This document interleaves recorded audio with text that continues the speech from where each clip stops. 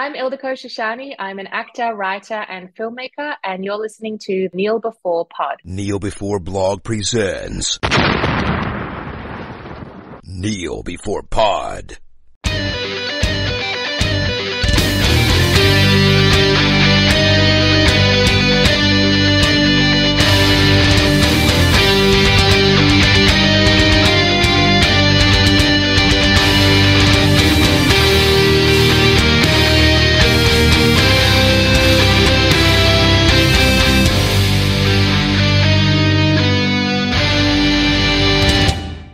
Hello and welcome to Kneel Before Pod, the podcast that has almost survived another year. I'm your host Craig and we're here to discuss the news, trailers and what sits from the month of December 2023. As you're listening to this, it is after the 1st of January 2024, so I guess Happy New Year. My guest will also get a Happy New Year. Hello Chris, Happy New Year, even though it's still this year.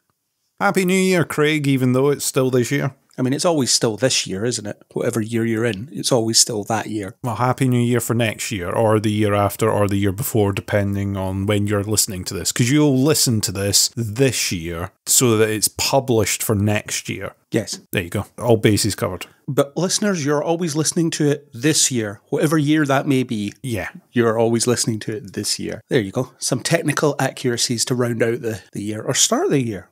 You decide. Or finish the year, depending on when you're listening to this. Yes. Happy year. Happy year, yes. But yeah, December, we did that. Christmas is over for another year. That long build up to a very short period of time is over. Tell the listeners if you had a good festive period or not. Yeah, it was a good festive period. I spent with family and friends and stuff. Kind of got my festive on towards the end of December. Wasn't feeling particularly festive rolling into it, but definitely did on the way out. So yeah, I had a nice Christmas period. So the screening of Jingle All the Way didn't heighten your festiveness? I mean, it kicked off a bit of festiveness. Added into the mix some festiveness. Got there in the end. Mine was good too. It was good fun. And like I say, done and dusted for another year. There's that Simpsons joke about Love Day where they spend all this time and money on decorations that they then throw out at the end of the day. It almost feels like that, doesn't it? Oh, definitely.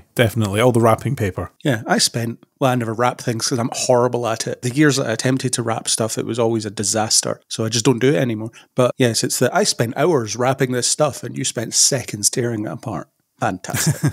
Into the recycling with that, then. Yeah, thankfully, I don't have too many people to wrap for. Every once in a while, I do something really well, and it's a bit of a fluke. And then after that, everything looks just rubbish. If it's not in a perfect box, then it's a challenge. Oh, I don't know. I somehow manage even to screw up the perfect box. So. Oh, I always screw up. I just keep putting sellotape on until it somehow hangs together. That's usually my plan. But I don't do it anymore, really, so... That's that. You know those sort of packages that they warn you about if you see them in the mailroom that you're not supposed to open them because there's loose wiring sticking out and some sort of fluid leaking from them. Now, that's pretty much every Christmas present I wrap. Yeah, it's pretty much mine as well. Suspicious package. No, just Craig wrapped it. It's fine. But December also had some news and stuff, so we'll get to that. First of all, we'll get to our usual been watchings. So what have you been watching? What's been in front of your face for the last month or so? Oh, for the last month or so has been, let me think. For All Mankind is probably my regular watch at the moment on Apple TV. I've been enjoying the recent season. It's not at its peak, but I'm still enjoying it. It's still got some good stuff going on. Just a really interesting sort of what-if spin. They're getting closer and closer to the present day as every season goes on, so it's sort of interesting seeing all the different developments, all the things that have sort of spun differently in the timeline and For All Mankind. Based on the trajectory of the technology advancing that I saw in season 1, do they have warp drive by now then? I mean, they're probably not far off of warp drive at this point. There's still a bit of limitation and everything in there. I know there was like a moon base at the end of season 1 and stuff like that, so I can only imagine that by the year 2000 they can travel faster than light. At this point they're on Mars and they're starting the Mars colony. Is that it? Really slowed down. Yeah, they've slowed the pace right down. It's interesting. It's just interesting to watch. I've been enjoying that one. What else? I've watched the beginning of the latest season of Invincible. That has been on Amazon. Enjoying watching a little bit of that. That's been about it, actually. I think as far as regular TV watching has been, I'm trying to think of what else. I think everything else is kind of finished and has probably already been discussed on other episodes by now. Yeah, maybe. Movies? Been watching any of those? I know for a fact that you've watched some, because I was there. You're going to end up reminding me of all the movies. Don't worry, they're all on my list, perhaps. all on your list, and I'll go, oh yeah, I saw that one. Movies. Well, obviously we did the retrospective of Jingle All the Way that you hinted at the beginning of the episode to try and get our festive on. First time I'd seen that on the big screen, so really enjoyed going off and seeing that. Arnie on fine form, comedy form, and very, very, very, very recently we went to see Aquaman. Yes. Aquaman and the Lost Kingdom. Considering how much money it made, this was obviously Aquaman 6 that was out by... Oh, no, wait, sorry, hang on. It was Aquaman 2. It was a follow-up to 1999's Aquaman. Feels like it. It was so long ago, I was like, I regret not reminding myself of what happened in the first Aquaman when I was watching it. It was all right in my book, Aquaman. There you go, Chris's rating, it was all right. I would say a nailed on, if I was having to put arbitrary star markings against Aquaman, it would be 2 stars for me. It ticks every single box and exceeds in none of the boxes whatsoever. So if you want something that is, in fact, a movie, Aquaman is a movie. The first film was every movie. They just threw everything in. Yes. It was so much movie. Yeah. But this one was just kind of a movie. I did enjoy it, but reflecting on it, I'm thinking that it should have been about the buddy thing with him and Patrick Wilson, but that's just kind of part of it. They don't really do an awful lot with it, but what was there was actually pretty good. I liked the way they bounced off each other and the way that developed, but that feels like your film. And then they had all the rest of the stuff. Then Manta was just there. He was a generic villain that should have been way better than he was. And there wasn't really any standout sequences that I can remember now after only seeing it like a week ago. Yeah, that was kind of my problem. I came away and I was like, well, it did stuff, but there was nothing that gripped me in such a way that was like, wow, I want more of that. I can't believe that that's Momoa's potential last outing on this. Oh, definitely his last outing on this. Definitely his last outing. Is this it? Is this it all done? Yeah, okay, I guess. And that's how it goes out. It was kind of a bit of a shame, especially because it's been building up for so long. It's had so much rework and redone this and redid that and edited in 6 different Batman and then edited out 3 different Batman and then maybe, I don't know, added a 7th Batman and then decided to have no Batman, whatever they did. All this sort of stuff that they've done to it. By the time you get there, you go, okay, is that it? I guess, okay. And the DCU, such as it was, is now over. There was a lot of stuff like Momoa, I think, was great, but has been really unlucky with how everything's tied together in the end, really. Every once in a while, they would put in a joke, dude bro-y kind of moment for him, but it was kind of like they hit a timer and they went, oh, it's been 15 minutes since we got him to do a dude bro-y moment. Let's paste one into the script here. And they would just slap it in, and then it would be another 15 minutes, and they go, oh God, we've not done it. Oh, we've been doing plot and story and stuff. We better do another joke, quick. There's a joke, put it in, done. And there was a few music needle drops, and I didn't think any of them particularly worked well. It was like they went, needle drops work in these movies now, don't they? Putting well-known songs we'll do a song, put a song in this bit. Okay. You mean you weren't keen on the Born to be Wild thing that kept coming up? They just dropped tunes in and went, these are recognisable. You like that stuff, don't you? It's like the painting by numbers. We've ticked the music needle drop box that people like, so we've done it, right? We did everything that you love. You might like all those different things, but you might not necessarily like them all in the same bowl. We heard you like mac and cheese and ice cream. We've put them on the same dish. That looks disgusting. But since they'll never find another actor that people will take seriously as Aquaman, we will never see Aquaman in live action probably ever again. Oh, I think they'll be able to find someone to play Aquaman. They'll be able to find someone to play him, but someone that people won't laugh at? That's a different story. They won't laugh at as Aquaman. No, but maybe you want someone to laugh at your Aquaman. I don't know. How about you, Craig? What have you been watching and enjoying? What have I been watching? Well, TV's been a bit light, actually. I'm still slowly continuing my watch of Riverdale, which is still insane, still loving it. But it's just something that I put on whenever I find the time to just, I'll put one of these on. So it's going very slowly. In terms of new stuff, I've been watching the new series of What If, which is dropping at 1 a day for 9 days. So there's been a number of them by now. I've only watched 2 of them, though. The first one, which was, what if Nebula joined the Nova Corps? A question that was on everyone's lips, I know, but they answered it. I wasn't keen on that one. And I watched the What If Happy Hogan Did Die Hard. Well, it's actually What If Happy Hogan Saved Christmas, but What If Happy Hogan Did Die Hard? It's Die Hard with Marvel trimmings, really. And it was quite fun, but I haven't watched any of the other ones. So my appraisal of what I've seen of What If is one I didn't like and one I did like. The next one will tip the scales in one direction or another. What if Craig watches a third one? Will he love it or will he hate it? Find out. I will watch a third one, but I haven't felt compelled to sit and watch it. And putting stuff on every day, it's like, I need to find time for this every day. I know it's only half an hour, but effort. Hang on, are you complaining that there's Marvel content every day? I want to introduce you to past Craig. Just see how that conversation would go. I have not even watched one of them yet. I've not got round to it. I've not done it. I might remember at some point and give it a watch. You can have a 9-episode binge at some point if you want.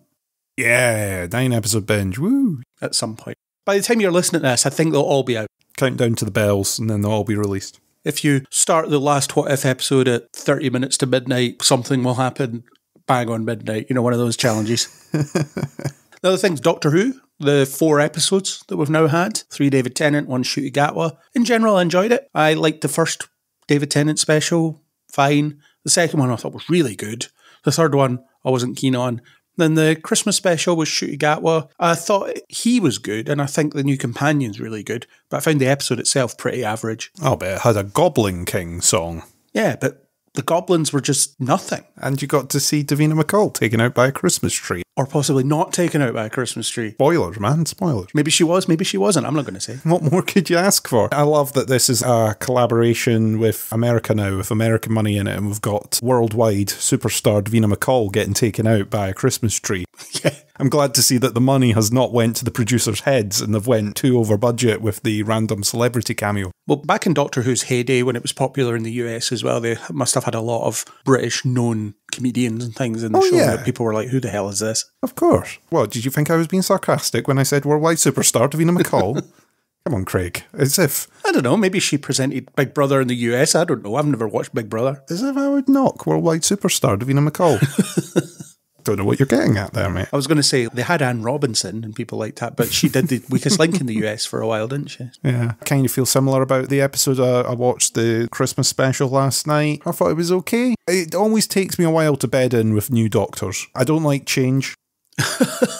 It takes me a little while to get in. I'm interested. It is a completely different kind of energy, I think. Yeah, it definitely is. Seeing the little teaser that they've put out as well, you sort of get that it's going to be a different kind of energy, I think. So, yeah, it'll be interesting. One of the things that threw me during the episode was the new assistant or companion. I keep wanting to call her Millie, but that's the actress name. Ruby is the character's name. She takes it all massively in her stride. There wasn't any moment of, what is going on? What is this crazy stuff that I'm involved in? It's a bit where the doctor starts singing and then she just joins in without even questioning why she's doing it. No, the companion's supposed to be the audience analogue, this normal person flung into this extraordinary world, and she's just in there and involved and not questioning anything. But she's really good. The actress is only 19, to make everybody feel old. She wasn't even born when Billie Piper was cast. And she was like 1 year old when the show first aired, as in the modern version of the show with Christopher Eccleston. Oh, that's ridiculous. Yep. But she's really good. I'm not saying that 19-year-olds can't be good actors, but it was really surprising how confident and assured she seemed in the role already. So I think it's going to be a fun pairing for the next series, which is on in May, I believe, and it will consist of 8 episodes, and then there'll be another Christmas special come Christmas. So we're back to semi-regular Doctor Who for a while. Whether you can be excited by that or not, I don't know. The 5-month gap will be a thing though, won't it? Oh, I saw a Christmas special, now 5 months pass. Oh yeah, that's a thing I need to watch in 5 months. I'm sure there'll be more trailers and excitement and build-up and whatnot that will be rolled out. But yeah, we've kind of went through that rush of, 4 episodes pretty much back to back? Yeah. Or maybe the BBC will do what they sometimes do and it's, oh, by the way, this is on next week. Oh, okay. But I don't think Disney will let that happen. It's like, surprise, Doctor Who. It's on next week. Clear your calendars.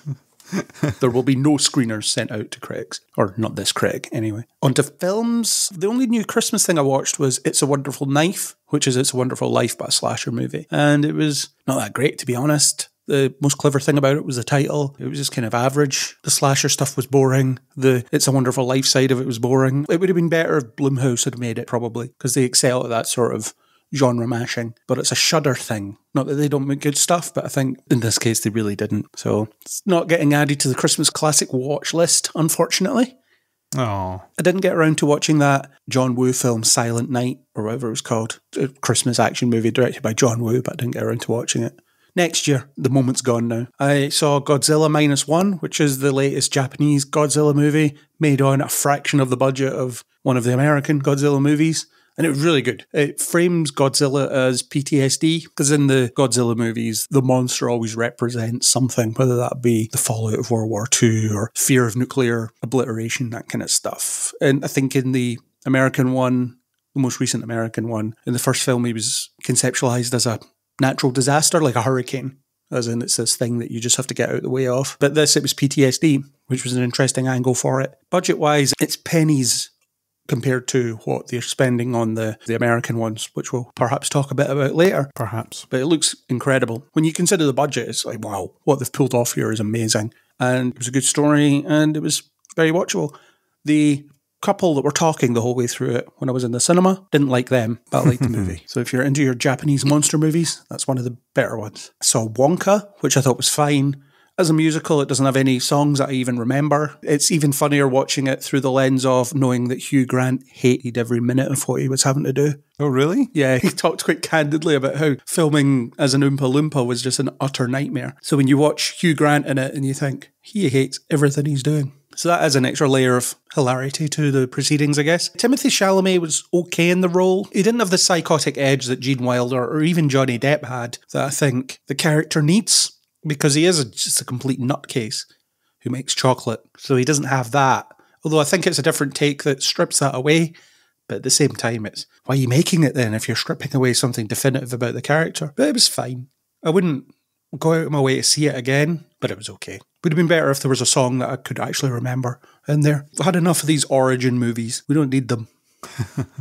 Speaking of origin movies, so The Hunger Games, The Ballad of Songbirds and Snakes, and you were at that. I was at that one, yeah. I kind of forgot about that one. I kind of enjoyed that. I thought it was interesting. It's sort of different than some of the villain prequel stuff that you see where it tries to go overly sympathetic. It does try and go for Snow's point of view for a bit and try and come up with a bit of reasoning, and you see some paths that could have been followed. So I thought that was interesting. I didn't get tons out of it because I've never been the hugest of Hunger Games fans, but I imagine a few people that are will get more out of it maybe than I did, but I enjoyed it for what it was. Yeah, I thought it was decent enough. I think it's weirdly too long, but also too rushed. The film feels long, but it also feels like it doesn't do enough to tell its story. So you have a point in Snow's development where he's kind of a nice guy and then now he's evil. And the in-between part you don't really get a good look at. I'm not advocating for splitting things in two, but maybe this one should have been split in two. Yeah, there's kind of a rapid tonal shift partway through and they made a decision just to stick it all in one film. Would I have advocated for splitting it?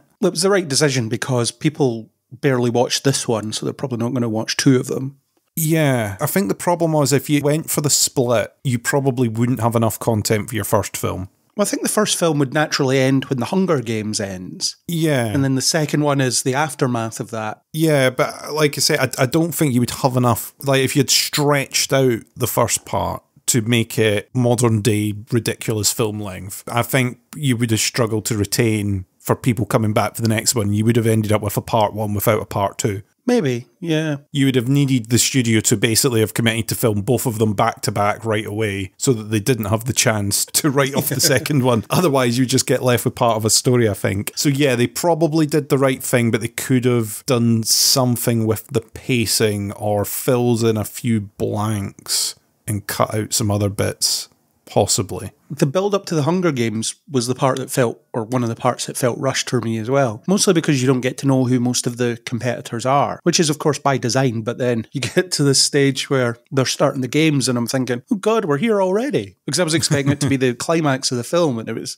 I don't know, an hour and a bit in or something like that. And then you have this whole other film that plays out very quickly afterwards as well. So that's your natural split point, but box office wise, I don't think audiences would have put up with it. Unless, as you say, they committed to, we're doing this in two parts, but we'll film it all together. Yeah, I felt the last sort of 30 minutes of this, I was like, oh, and this is where it's going to close, right? And it was like, oh, there's more film. Oh, okay. And then you go, okay, this is where it's going to close, and they're going to roll the credits. No, okay. Yeah. So that was that. Aaron hated it, though, in case anybody wants to know. Aaron really hated it. Another thing I saw was Wish, which I thought was okay. If it's the signature Disney 100-year celebration film, then I don't think it's quite up to that level, but it was fine. It does have a memorable song, so there we go. I still remember at least the main song, the selling point song, so that's something in its favour. When I saw it, I got invited to a preview screening, which it turned out was a family screening run by this company in the UK called Show Film First. But there was people on the guest list and I was one of them. Turns out I was the only one there without a child. So that was exciting to walk into. Me, this weird guy that came to see this Disney film by himself, surrounded by a bunch of parents. Just a very awkward scenario. I did get a free pastry though, so that's worth it, isn't it? He also got his face painted. I did not get my face painted. I could have. Totally got his face painted. I might have been hauled away if I'd walked up and said, can I be painted as a tiger or whatever? No, I think you should leave. So I just watched the film and left, but I enjoyed it for the most part. Again, not the biggest Disney centenary thing that you could ask for. I think it was probably something they were making anyway that ended up being retooled as this could just be our centenary celebration. And then it comes out. Will it be a memorable? Kids will love this forever, probably, because you get them at a formative age and they'll just love it. But yeah, I liked it. The next three films, or last three films, I saw them all today actually. I did a triple bill at the cinema, which I haven't done in a while. But I timed it almost perfectly. Basically walked out of each film and into the next one, and it wasn't far off starting. I love it when that happens, especially when it means you miss most of the adverts. But the first thing I saw was Anyone But You, which is the Sydney Sweeney Glenn Powell rom-com. I thought it was a bit of a slog, to be honest. So much of the film rides on the fact that the two characters don't like each other, and I never bought that for a second. There was all the banter sniping and whatever, and it just didn't really work for me. There was moments of sincerity towards the end that I thought landed a bit better, but on the whole I thought it was a bit of a slog. Definitely not for me. It's a couple of pretty people in a gorgeous location trying to pretend they don't like each other. So if that's your jam, then there might be something in it for you. But I think the actors involved are all better than that. So don't rush out to see it. I saw Next Goal Wins, which is Taika Waititi's latest film that doesn't have Thor in it, and it was alright. I think he's quite good at these quirky underdog stories. Michael Fassbender was really good. It's good to see him in a film that I didn't despise for a change. It's been a while. Usually he's in films that aren't very good. It's funny in places. There's a heartfelt moment at the end that landed for me as well. So yeah, it was okay. I enjoyed it. And Ferrari was the last one. That was fine. Adam Driver was really good. The story was too much, actually. There was too much going on. And trying to figure out what the film was actually about was a bit of a challenge in some places because it was focusing on too many different things. Also, Shailene Woodley needs to get out of this rut of being the thankless spouse character because that's the third time she's done that in a row as far as I'm concerned in terms of what I've seen her in. So she needs to stop that because she's way better than that. Yeah, Ferrari's fine. The racing was really cool. It was okay. Any of those interest you? I've been seeing a few trailers and stuff for the Ferrari film, so I've got some interest in that potentially. Chances are I probably won't get the chance to see them now, but when they come out on demand or available for download, might give them a watch. You'll find some other reason not to watch them. I could watch those, or rewatch something I've watched 100 times. Yep. That's exactly it. That's it for films for me, really. Do you have anything to plug? We plug things in this section. You plug things? Okay, things to plug. I am on the radio on Sundays on Black Diamond FM in Midlothian, which is available online, blackdiamondfm.com, Sundays 12 until 2. I also appear infrequently, but on many episodes of Lave Radio, which talks about Elite Dangerous and the community that surrounds it, which you can find at laveradio.com. Cool.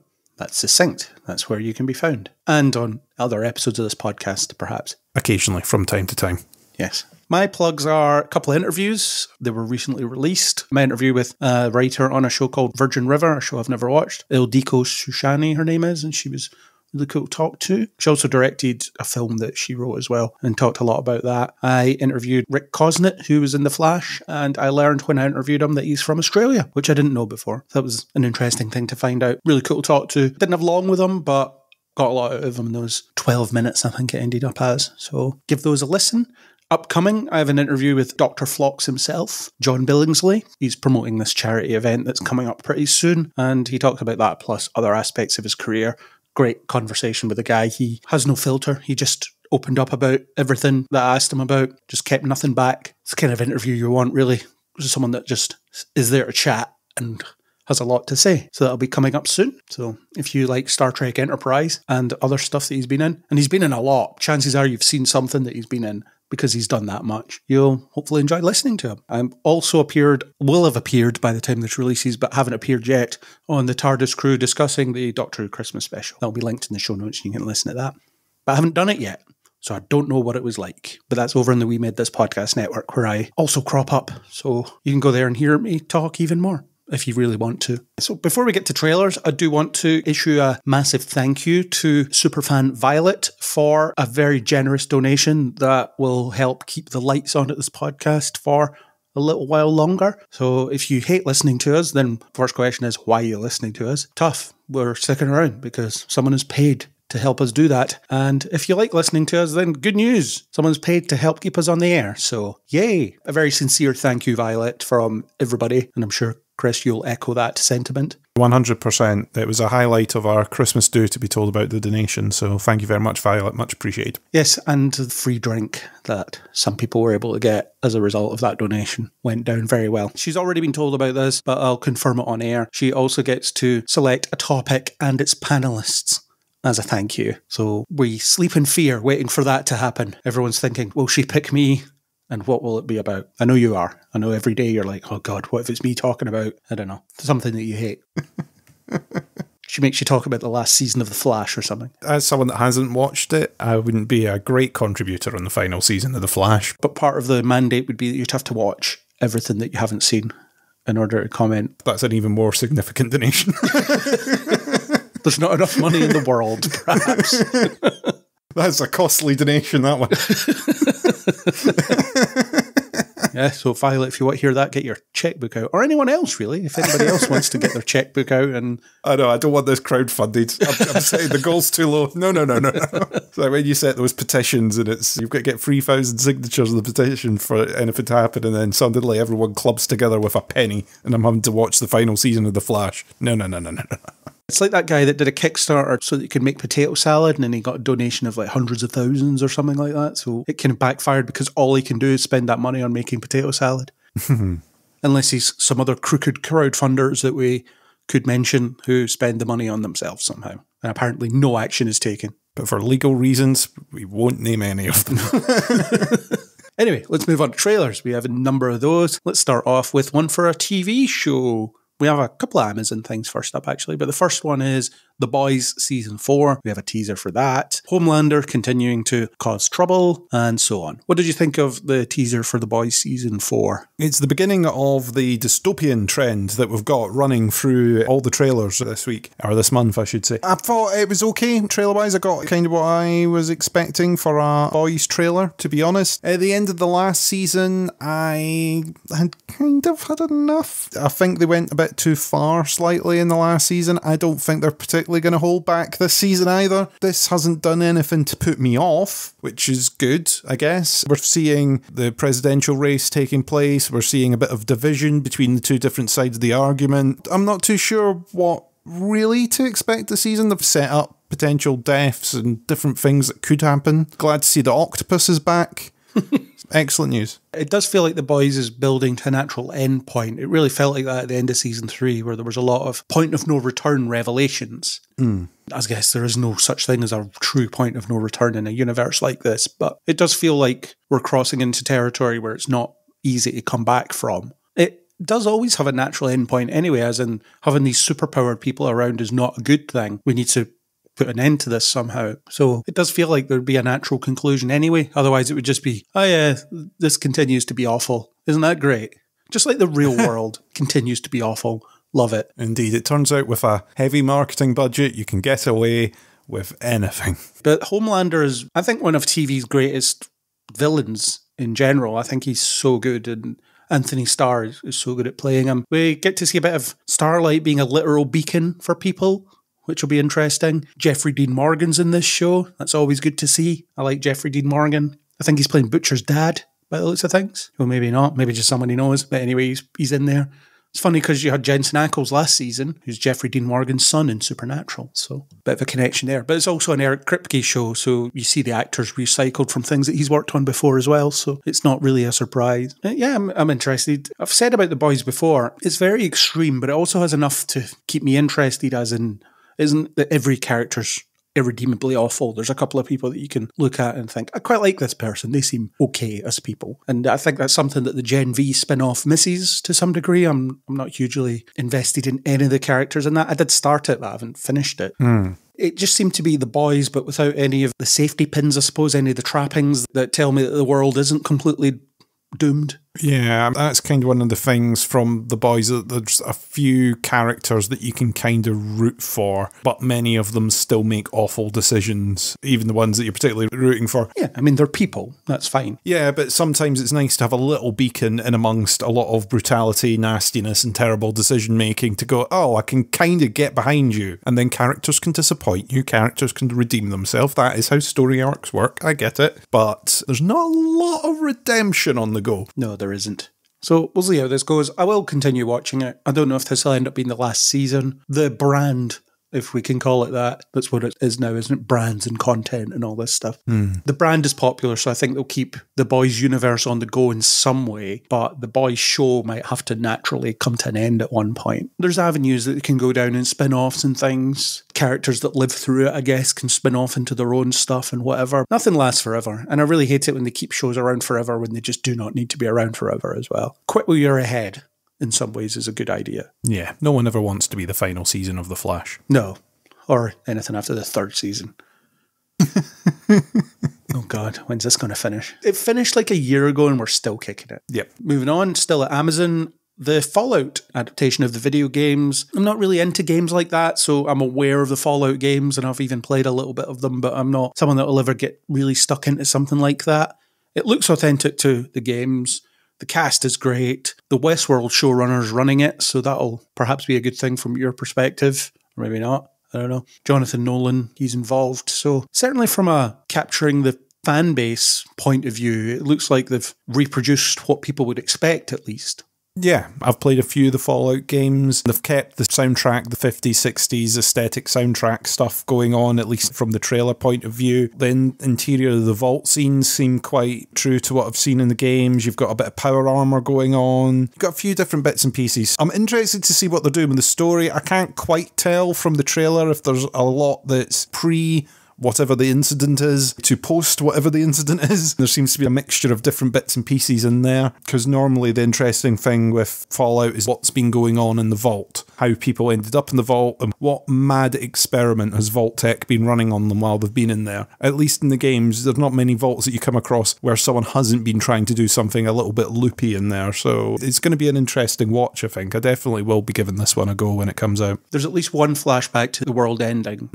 You see in the trailer all the nukes going off. Definitely a thing from Westworld is tricking people with timelines and scenes. So there might be a bit, I don't know if we're following just one protagonist or if they're going to be sort of jumping between a few different bits as they go. One thing I'm wondering about is how will this stand out from other post-apocalyptic shows that we've gotten over the years? Because it does look authentic to Fallout, but also I don't see an awful lot of difference between that and, for example, Silo. Silo was essentially in the vault, wasn't it, in some ways? To an extent, yeah. Silo is within a vault, for want of a better term, yeah. But even the technology aesthetic's not that different and stuff like that. Yeah. Silo doesn't really explore the outside, though. The whole point in Silo is very much that they're inside the vault, whereas this looks like they are exploring the wasteland outside. Yeah, the point of the Fallout games is you start off in the vault and then you go outside and have your adventure, pretty much, isn't it? Yeah. I wonder if they'll do the big test that you have to do in, was it Fallout 3? That really long multiple choice test that you had to do. Whatever it was You've called. got to find out all your stats so that you get all your stats by the end of it, yeah. Do you think they'll visually incorporate that targeting system that you have in the games? VATS, is it called? Potentially, yeah. The targeting and the little Pip-Boy wrist computer. I imagine there'll be elements of that they'll play in, definitely. They'll scatter bits and pieces through there. There's plenty of little bits of Fallout lore out there, story that you get through all the different games, so they've got a lot of potential in there. Wonder if the aliens will show up. There's aliens in Fallout 3, isn't there? There's little hidden aliens in all of them. There was a Fallout Doctor Who crossover as well. The TARDIS is in one of the point-and-click ones. Brilliant. You walk up to it and it disappears. I think that's Fallout 2, might be the first one. It's one of the pre-3D ones, when it used to be the point-and-click, that style. Maybe the Doctor will show up for an episode. Why not? It's the crossover we all want. Even though that's Amazon Prime crossing over with the BBC/Disney. Legally, it just can't happen. Stupid lawyers or stupid contracts. Curse you, copyright law. Yeah, damn it. Stopping us from having fun. Next trailer is another post-apocalypse kind of, or apocalypse happening, at least. ISS, standing for International Space Station. It's about 2 crews aboard the International Space Station from what turns out to be warring nations. But that happens when they're up there. So you get to see a lot of them being friends, and then war is declared and they're both ordered to kill each other and take over the space station. But will they do it or will they not? The trailer suggests that they will, but there's at least some doubt. I think this looks great. I really like the look of this. It seems like this confined space drama stuff is kind of my jam. I really like those sorts of films where there's characters stuck in one location and they have to figure a way out of it. And I love the tension of we're at war technically, but we're up here. Does it apply to us? So yeah, I'm really keen for this. I'm in 2 minds about this. You know me, you know I like my space stuff. Yes. Love my space things. That's all cool. International Space Station is awesome. Now, here's my thing. The International Space Station is this great sign of international cooperation, where we're all working together in space for the betterment of mankind, doing all these mad science experiments and managing to run a space station in orbit above the Earth right now in harmony. Ain't that awesome? That's brilliant. We can all agree that's brilliant? Yes. No one disagreeing? Perfect. Please don't mess up with the ISS. Come on. It's like our one little beacon of light. We can literally point to it in the sky. Don't mess with the ISS. Don't get me depressed. There's a few things coming up in these trailers that gets me depressed. It's an interesting what if. I will absolutely give you that. But in a world where things are depressing and nasty, can we leave one of the few beacons of international cooperation alone? Well, maybe that'll be the underlying point of it. This thing exists as a testament to the ability to cooperate. And we should honour that spirit by not murdering each other in zero gravity. That would be good if the trailer did not show them clearly ripping pieces off it. That would be lovely. True, but maybe that's only some of the people. Okay. Maybe after a few people die, it'll be, we shouldn't be doing this. We should be working together. In the end, when there's one Russian and one American and they decide to work together after killing off each other's compadres, I am sure we will get that loving moment. However, in the meantime... But also, mission control is probably blown up, so there's no way back to Earth, so we're just here until we run out of air and die. Great. What a way to go. Yeah. Conceptually, it looks really interesting as a confined, tense horror experience. So I will definitely be giving this a go. It looks like most, if not all of it, will be set within the boundaries or perhaps slightly outside the ISS. So they only have a finite amount of space to work with, which in good examples can really drive creativity. In bad examples, doesn't. It's where they cheat and they have several scenes on Earth. Wonder what's going on up there, etc. So from a real world perspective, you find this depressing, but perhaps as a film, it might be interesting. Yeah. Okay, fair enough. Next one is Godzilla X Kong, The New Empire. My first note is another one of these.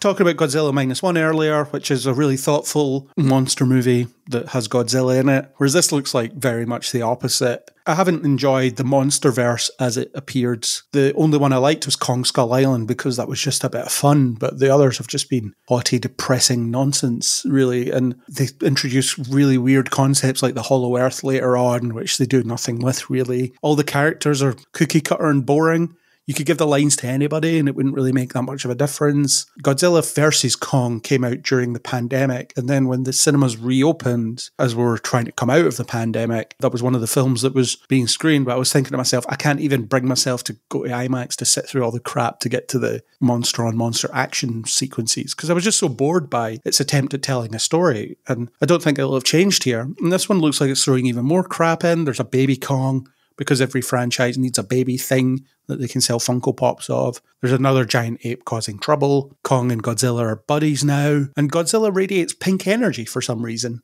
Don't know why.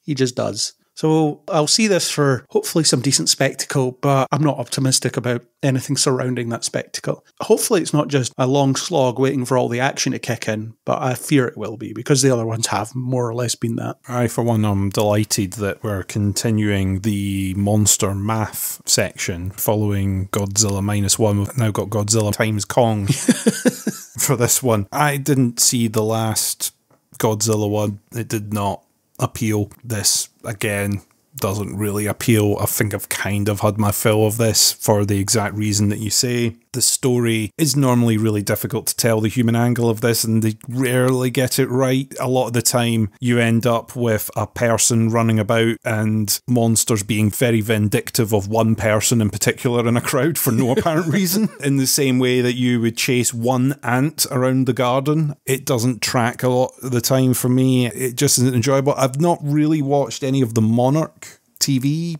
stuff that they've done either that is sort of loosely connected, because I thought maybe in that they'll have more of a thing, but I've watched I think about half an hour as I gave it a little try, because Apple TV is normally pretty good with stuff for me, but I haven't quite got into it yet. I don't know if I just need to try it for a bit longer, but this franchise hasn't particularly done a lot for me, unfortunately. I'm sure there will be some spectacle in it with Godzilla and Kong teaming up and creatures from we don't know where attacking for reasons as yet unknown to reclaim the surface or whatever they want. The missing the human angle is the annoying part, because it does give you less of a reason to invest in what's going on. So yeah, I'm watching a lot of pixels thrown together, hitting each other, but why should I care about it? And when I said about Godzilla -1, Godzilla representing PTSD, it was perfect, because it was just this physical representation of this thing that the main character is dealing with. And by fighting that monster, he then fights what he's suffering with, what he's dealing with. And better Godzilla films have dealt with that in different ways. And I'm talking about in Japan. Even the first one, the Gareth Edwards one,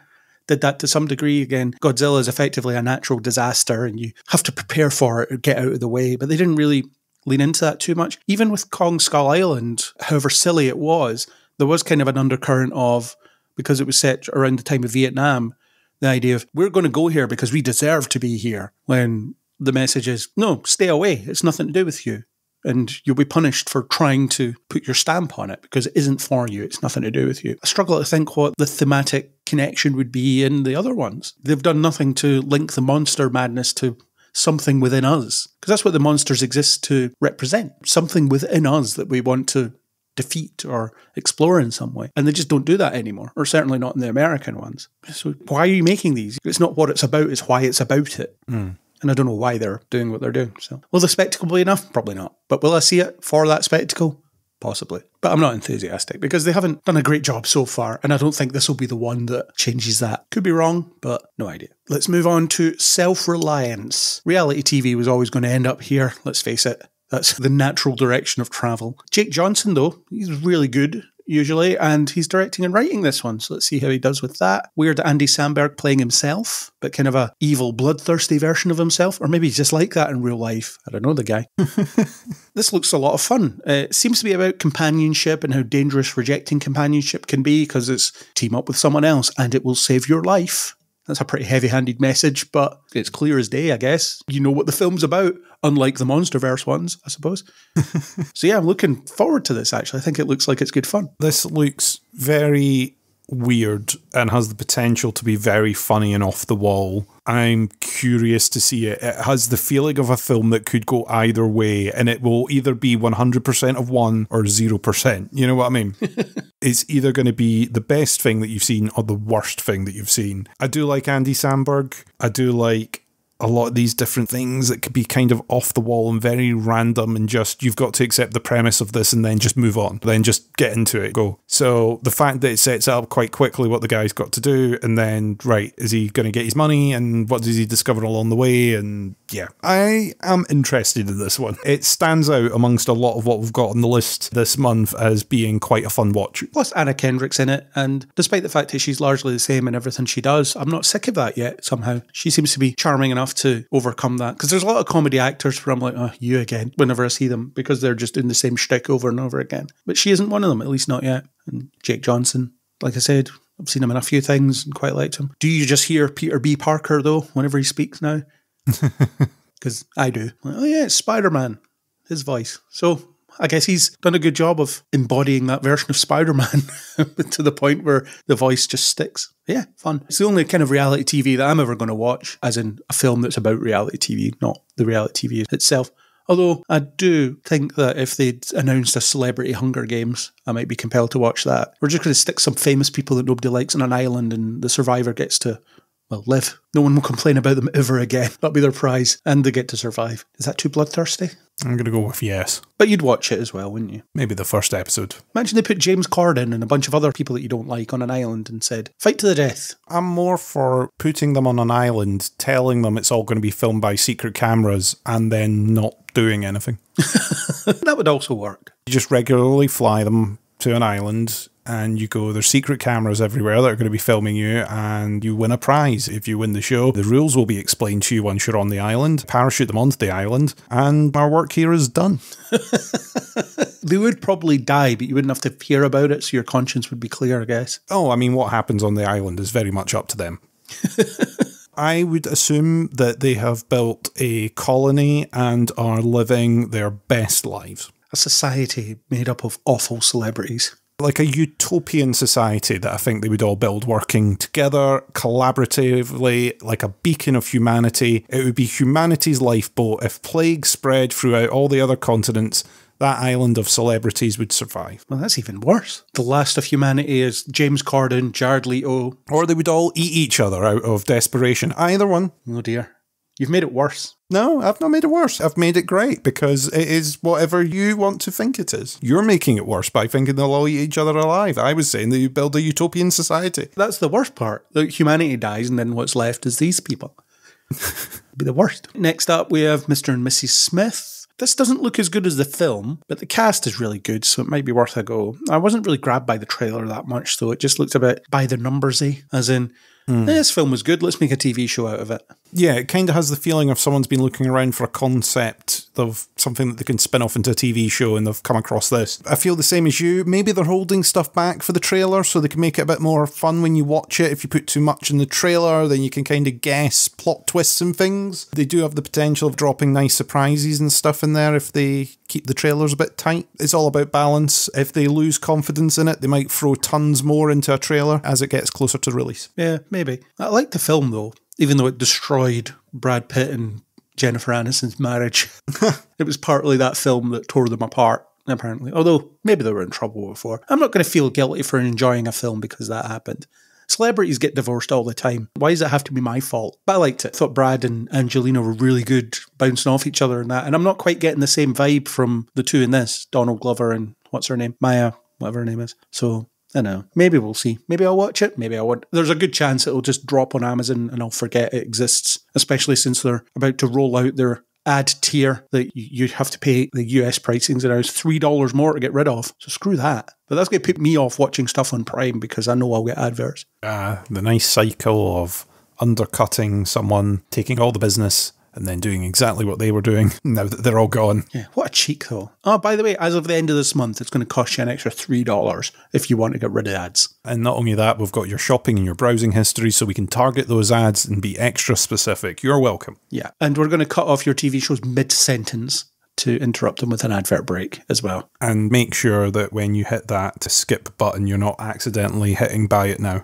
God, that could Be happen. careful.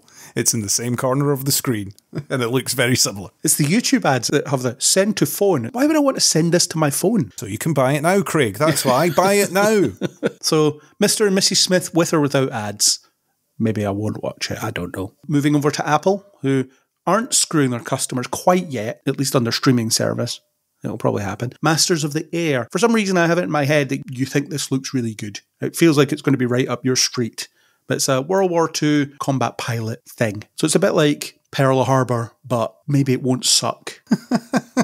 Less sucky Pearl Harbor. It looks pretty epic, and the attention to detail seems to be very impressive. That's what notes I have. Visually, it looks really interesting. It's kind of, they've done vintage Top Gun, haven't they? Yeah. With some of the in-plane footage that they've done here. Yes, it does kind of interest me. I like a bit of my World War II history. So yeah, I probably will watch this one. At least give it a little shot. It's a 9-part series, so it's not too big a commitment to jump into. It looks pretty impressive. I am not sure of all of the historical fact, and I don't know if historical fact may get in the way of their interesting fiction. I imagine there will be a lot of hot takes on this did happen, this didn't happen, and potentially people that have been left out or their actions have been twisted in some sort of way. So it'll be interesting what they've done from that point of view. Yeah, definitely interested in this one. Yeah, it'll be interesting to see what events they skirt around or have adapted. What real missions is this going to deal with? You seem to find now that anything that's got a historical context follows behind it a bunch of people that say that didn't happen and this didn't happen that way and this character did it this way, and there'll be several different theories about what did happen, didn't happen, and who said what when. Yeah.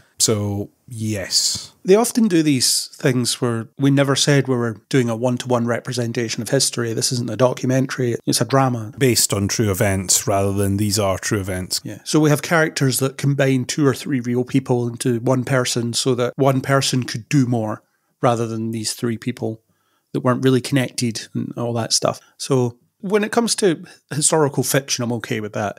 As long as you don't have them bombing Hitler or whatever. Something insane that definitely didn't happen that would have won them the war instantly kind of stuff. Unless it's Inglourious Bastards, in which case, yeah, absolutely riddle Hitler with bullets. Because again, not shooting for accuracy at all. It's just you're using the time period. I'm trying to think of relevant examples. Valkyrie, I guess, the Tom Cruise thing, which was about the plan to kill Hitler. You know it wasn't going to happen because, well, as far as we know, nobody killed him during the Second World War. I don't know much about my aerial campaigns during the Second World War, so I don't know what this will be taking on. It might just be generic stuff. Not that anything during the war was generic, but it might just be no famous missions or anything like that. It might just be more about the people dealing with being at war and dealing with being mobilised to fight German planes or whatever at some point. I don't know. But it does look good. I will give them that. They put a lot of effort into bringing that to life, so clearly they've spent a fair bit of money on it, which is kind of what you want, something like this, isn't it? A bit of authenticity. But maybe it won't be authentic, like you said. I think so. We'll see when it comes out. It does look interesting. I'll definitely give it a chance. You'll get some history nerds that will be like, this plane actually didn't come into service until 1947, and this was set in 1946 or whatever, which would be after the war. So that's a bad example. But you know what I mean? Stuff like that. Those kinds of guns weren't mounted on those types of planes until this year. You'll get a lot of that. You can clearly see that guy has an iPhone in the background. Starbucks cup in the middle of that cockpit. Yeah, that's it. Anything like that. Okay, let's move on to something else. It's a bit bleak. Civil War, which is Alex Garland's next film. I like Alex Garland. He is always worth paying attention to. He's done some great stuff. Done some mediocre stuff as well, but he's always interesting. He's giving us an extreme example of a broken world where people are being turned against each other, which is not as far-fetched as you might think. Basically, it's certain states in the US secede and then go to war with the US, hence the Civil War. Yeah, it's really bleak. Nick Offerman's the president, though. That surprised me. It's difficult to see him in a role like that. I usually see him as somewhat comedic. So whenever he turns up in something like that, I'm like, I'm expecting you to make me laugh, but I don't think that's going to happen here. Yeah, it doesn't have the feel of many laughs, does it? It's part of what I've tagged as the depressing realism theme that we've got. Yeah, it's December. Let's release all the depressing stuff. Depressingly, this could come to pass kind of theme. In latter years, when things were looking merrier, you could look at something dystopian and go, wow, that's dystopian and an interesting take. And now you look at dystopia and you go, oh God, that could happen, couldn't it? This could one day be a thing. Having a look at 2 states, United States, and of course they're at war. Like you say, it's an interesting, let's take these situations and ramp it up to be even more serious. You'd like to think it was in some way a cautionary tale. Other people will take it as a great idea. Let's make this a reality. That's what we were trying to do all along. Yeah, why did no one think of this sooner? Having 2 states. It's so much simpler. You could have 2 Americas, and then they could kill each other for dominance. Great idea. Let's do it now. Ah, dear. Yeah, so it's part of that theme. has the potential to be interesting. I don't know if I want to watch this, simply from the point of view that some of this dystopia is getting a bit too close to home for me. I kind of want to be cheered up sometimes when I go to the movies. There is not a lot of cheering up on this list. No, I suppose not. I like cinema for escapism, and I have the feeling over 2024, with politics in the world and the number of elections that are taking place across the world next year, we are going to have a lot of dystopia to watch on the news without watching it in the cinema. Yeah, when you can use actual news footage in your dystopian films, that's a problem. Yes. Like when Star Trek used footage from January the 6th to illustrate a point. Crazy. But I like Alex Garland's stuff. I usually watch the kind of stuff he's involved in, and this looks like something that he's certainly thinking about and wants to take it to its logical extreme, I suppose. The only thing the trailer doesn't really tell you about is the cause of it. There's a sort of hint that the president is corrupt, which wouldn't surprise me. So I wonder if the reveal will be that all of this was orchestrated by the rich, because there's too many poor people and we need to get them to kill each other. Too obvious, but then subtlety is out the window, isn't it? I've seen a lot of takes on films and TV shows where people have, certainly some people seem to have forgotten how to read into things. So interpretation just doesn't exist. They take whatever the thing's presenting at face value and they don't think any deeper than that. So I wonder if we are just in an age where if you want to do some messaging in your film or TV show, then it cannot be in any way subtle. You have to beat people over the head with it. So there might be a scene where there's a bunch of cackling rich people in a room laughing about how they made this happen. And they don't hate each other at all. They're not at war at all because this was the plan. Oh God, that's even more sinister and depressing. Geez. I was just thinking that you could combine maybe this, ISS, and Fallout into one shared universe. They all create each other, yeah. Yeah, so like the ISS is looking down at the civil warring United States with nukes flying about, and at the end of that is Fallout. There you go. The outcome of that is Fallout. There you go, you're welcome. There we go, combined all them together. Nice. 3 things in one film. Yeah. Except none of them are made by the same people. Let's just assume that they are. My headcanon is that they are. Let's not get facts get in the way, Craig. This is 2023. Facts mean nothing. Alternative facts. Make up your own facts. Yeah. And by 2024, when this eventually goes out, facts definitely mean nothing. Yeah. Okay, let's move on to Dune Part 2. I mean, this doesn't look especially cheery either. I think this trailer shows too much. It's trailer 3, so we're kind of in the territory of, why is this in the marketing? You've shown us way too much here. It does look really good, but I predicted that it would because I've seen the first one and that looked great and it's the same people making it. This one has even more of Hollywood elite actors in it, so cramming them into whatever roles. Some of them have quite small roles, which is quite funny. But yeah, I mean, it looks great and it'll be good to see the actual end of the story because one of my criticisms of the first one is it's not a film, it's half a film. So now we have the other half of the film. And Denis Villeneuve said he's writing the script for Dune Messiah, even though it's not confirmed that they're actually going to make it, but he wants to make it if he gets to. But yeah, this trailer is definitely far too much. Yes. I agree that if someone has not seen any of the previous Dune content or read the books that have been out for a while, this trailer probably does reveal a bit too much. But I am looking forward to seeing this film. I think the first one was visually amazing. Just the style choices that they made by it, the shots, the cinematography for it was just astounding. Quite an epic soundtrack on a big screen experience as well. I'm definitely looking forward to seeing this one. I have read Dune and I've read Dune Messiah. I've got Children of the Dune sitting on a shelf behind me, waiting to be read at some point. But yeah, I'm definitely looking forward to this. I think they did some really interesting visual choices with the last one. They did some interesting story point things. So getting to see this, yes. And I'm kind of glad to hear that he's thinking of doing the next one, or at least prepping to do it. That means that he's got a lot of confidence in it. I hope it gets bums on seats. I don't think Villeneuve having confidence in it makes any difference, really. It's just he wants to do it. He's well known for getting pretty high budget projects that don't make any money, so you never see them again. Like Blade Runner, for example. Blade Runner 2049. It was one of the best films that year and it looked amazing, but it just made no money. So nothing else happened with it from that point of view anyway. They've done different Blade Runner stuff since, like the animated show and things like that. But in terms of that setting up some kind of resurgence of the concept, it just didn't go anywhere. So the fact that Dune made enough money for them to at least commit to making the second one, because they only committed to making this one, half a film. And then the second one was greenlit much later. Imagine if it would just been half a film and then abandoned because it didn't make any money. And then it stopped. How did it do at the box office? Throwing that random question out there. I can't remember how it did the first part in the box office. Made a profit for sure. Like, made enough for them to greenlight the second one. It wasn't a done deal. Whether this does enough to make a third one, I don't know. I really hope that certainly our local cinema, they do a double bill of the two in IMAX. So you can see the whole concept. God, that'd be pretty long though, wouldn't it? Yeah, but we've done it before. We saw 3 Star Wars films back to back. It'd be about as long as that. We did, and my backside hasn't recovered.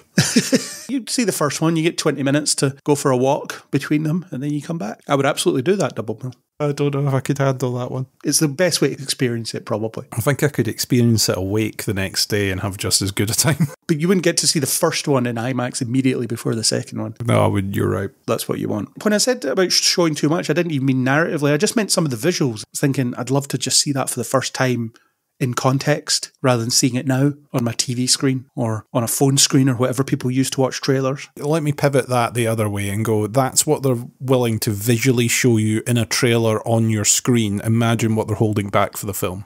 Let me put the positive spin on it for you. Well, how many trailers have we seen where we go see the final film and think, oh wow, all the cool stuff was in the trailer?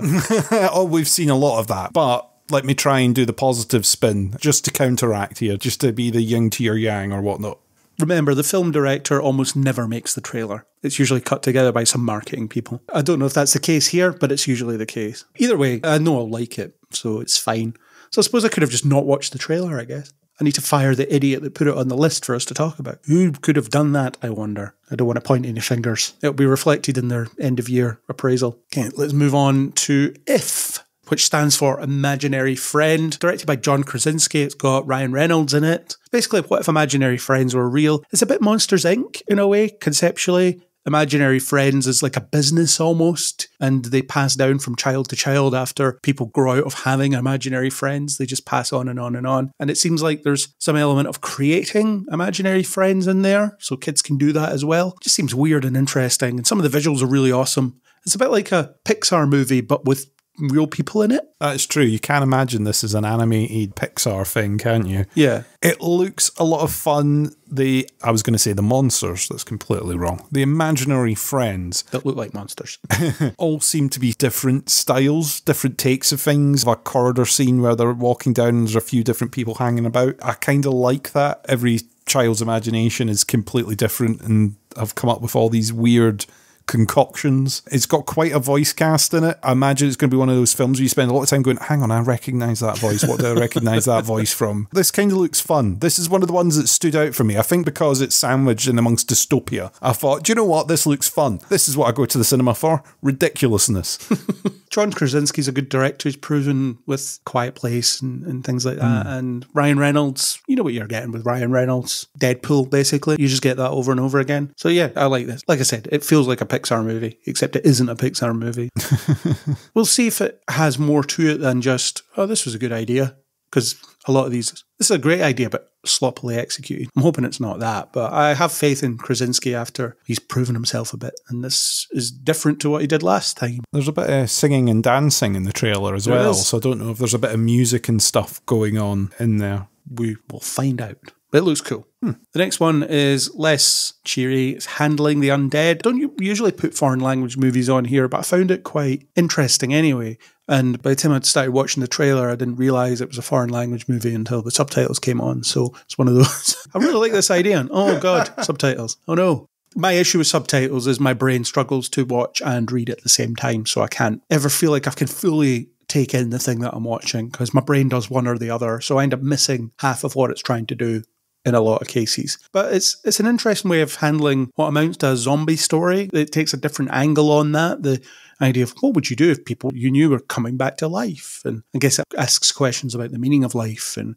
what it means to lose people, or what it would be like to get those people back after you've dealt with that loss as well. Maybe that's in there. It looks unsettling and creepy as well. So seems like a really cool run at this. Yeah, I was curious as to how this one appeared on the list, but I'll go with it. Yeah, it looks interesting and weird and dark. I will not be watching it, but it seems to be interesting in many ways, and I am sure people will watch it. Yes, indeed. Maybe there'll be a English language remake of it one day. Do you know what? If it does well, it can dream. The fact that it's foreign language doesn't particularly put me off. It just doesn't look like my kind of thing, to be honest. It looks like the kind of thing that if it was on the TV, I would get distracted and start looking at my phone. I think if I was going to commit to this film, I would need to commit to be in the cinema so that I did not get distracted by everything else that was around me. On a subtitle film, it'd be game over if you got distracted by your phone, wouldn't it? Yeah, that's the problem, is that if you get partway through, you get distracted, you lose track of what's going on because you can't listen and watch and get... So, yeah, I would need to commit to be in the cinema to see this one, and I don't think it has anything in there that would get me to devote that time, unfortunately.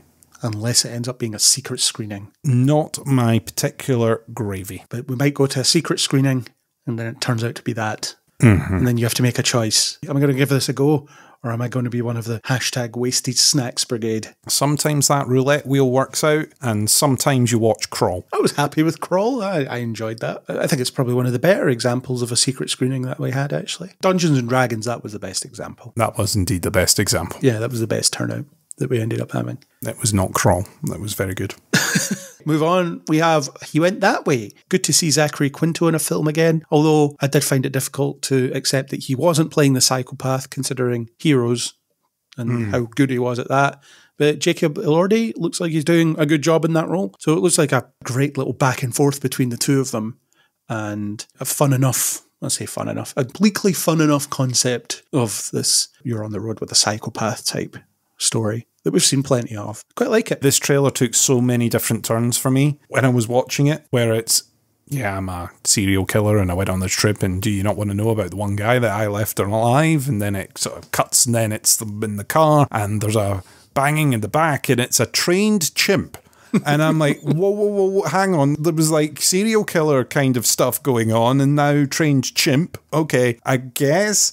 And then there's a robbery, and then there's people in the middle of the desert, and there's people being abandoned, and cars driving across the place, and there's gunshots and violence and a trained chimp and what appears to be theft of said trained chimp. And also at one point something comes on and goes based on true events, just to add extra weight to this production. I'm kind of interested in reading the real story over the film. I'm kind of wanting to find out that whoa, this again, but slower. Explain to me what happened here. You know what they say, truth is stranger than fiction. Indeed, and this is definitely one of those cases. Yeah, it's a weird one. It's the kind of thing that Zachary Quinto tends to turn up in now. He's gotten a lot of weird off-the-wall films. I guess he made the Star Trek and Heroes money, and now he just does whatever he wants. And Jacob Elordi's on the rise. I don't even know if that's how you pronounce his name, but he's definitely on the rise. He's moving into the spotlight in a way after his run at Elvis for Priscilla, which I haven't seen yet. It's out on New Year's Day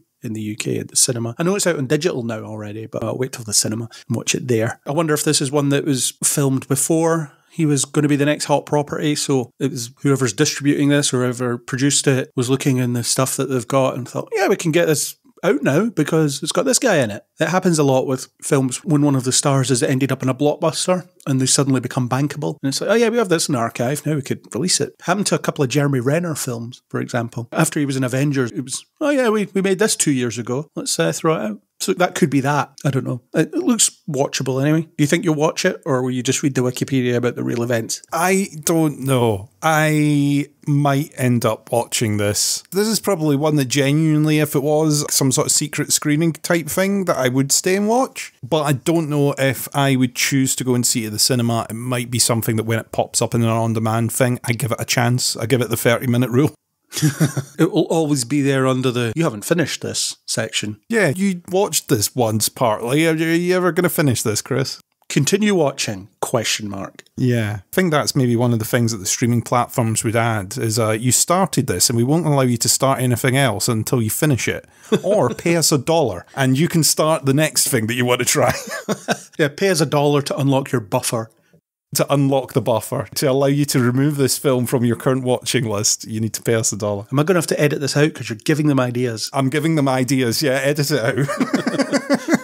Let's move on to Love Lies Bleeding, which has Christian Stewart in it. This is one that I found difficult to figure out what was the point of it based on the trailer, which suggests that it's not a very good trailer, because it's a bit muddled in that there's a love/lust story, a revenge tale, and there's bodybuilding being visualized as body horror, which is quite alarming. So what is this about? Is it about body image? Is it about the extremes that people will go to reach a certain shape and size or whatever? Is it about this toxic love lust story? Is it about how revenge consumes you? Is it all of them? Is it none of them? I really don't know. Yeah, I'm similar to you. This one didn't really appeal, didn't push any buttons for me, apart from the fact that it's got some interesting people in it. I do like Ed Harris when he appears in things. Didn't really push much for me. Like you say, it's kind of got a bit of body horror stuff in there. It's tagged as a romantic thriller, but that's about as much as I could make out from the film. It got a bit of murder and a bit of cover-up and a bit of, I'm going to rat you out to the FBI. And there's a lot of confusing bits in there. I'm not too sure what this one's aiming for, and because I can't tell what it's aiming for, I can't tell if I would watch it. I'm very much on the this is probably not going anywhere near a watch list camp. It's probably not for me either, but I am interested to find out what the film is actually about. I listed 4 or 5 things there that the trailer gets at, but which is it? That's the problem I had with Ferrari. It's like 3 things happening all at once, and you're not really doing anything with one of them. Yeah, the thing is, in order to sell something in a trailer, you need to tell the audience what it is. The fact that both of us are sort of struggling to describe what this film looks like it is and what it's aiming for means that you've got a problem, because audiences then don't know what to expect. And I think a lot of the time now, especially with the amount of money it costs to go to the cinema, you've kind of got to know that you've got a surefire bet when you're going in. And if there's something that's just very vague, then you're unlikely to commit your money to it. Unless you're an indie bro and it's like, yes, this looks like it will be amazing because I have no idea what it is, so I'll watch it. If you're a fan of particular distribution companies, then maybe. If you're a huge Film 4 fan, this one might be the one for you. Is it Film 4 that were distributing this? I didn't even pay that much attention. It's a co-production between Film 4 and a lesser-known outfit that's named after several sizes of paper, I think. Okay, distribution companies. Let's not talk about them. Yeah, big Film 4 fan, so, you know. Moving on, I'm going to guess you're not liking this one, but Night Swim looks like a fairly standard horror movie, but actually a pretty decent example of it. It's Blumhouse, so there tends to be something a bit below the surface with them most of the time. Nah. Yeah, there's a lot of water in it so beneath the surface. Yeah. Nice. I made a similar joke after Aquaman, didn't I? It was because it took them so long to release a sequel, and it's like, yeah, they should have ridden the crest of that wave.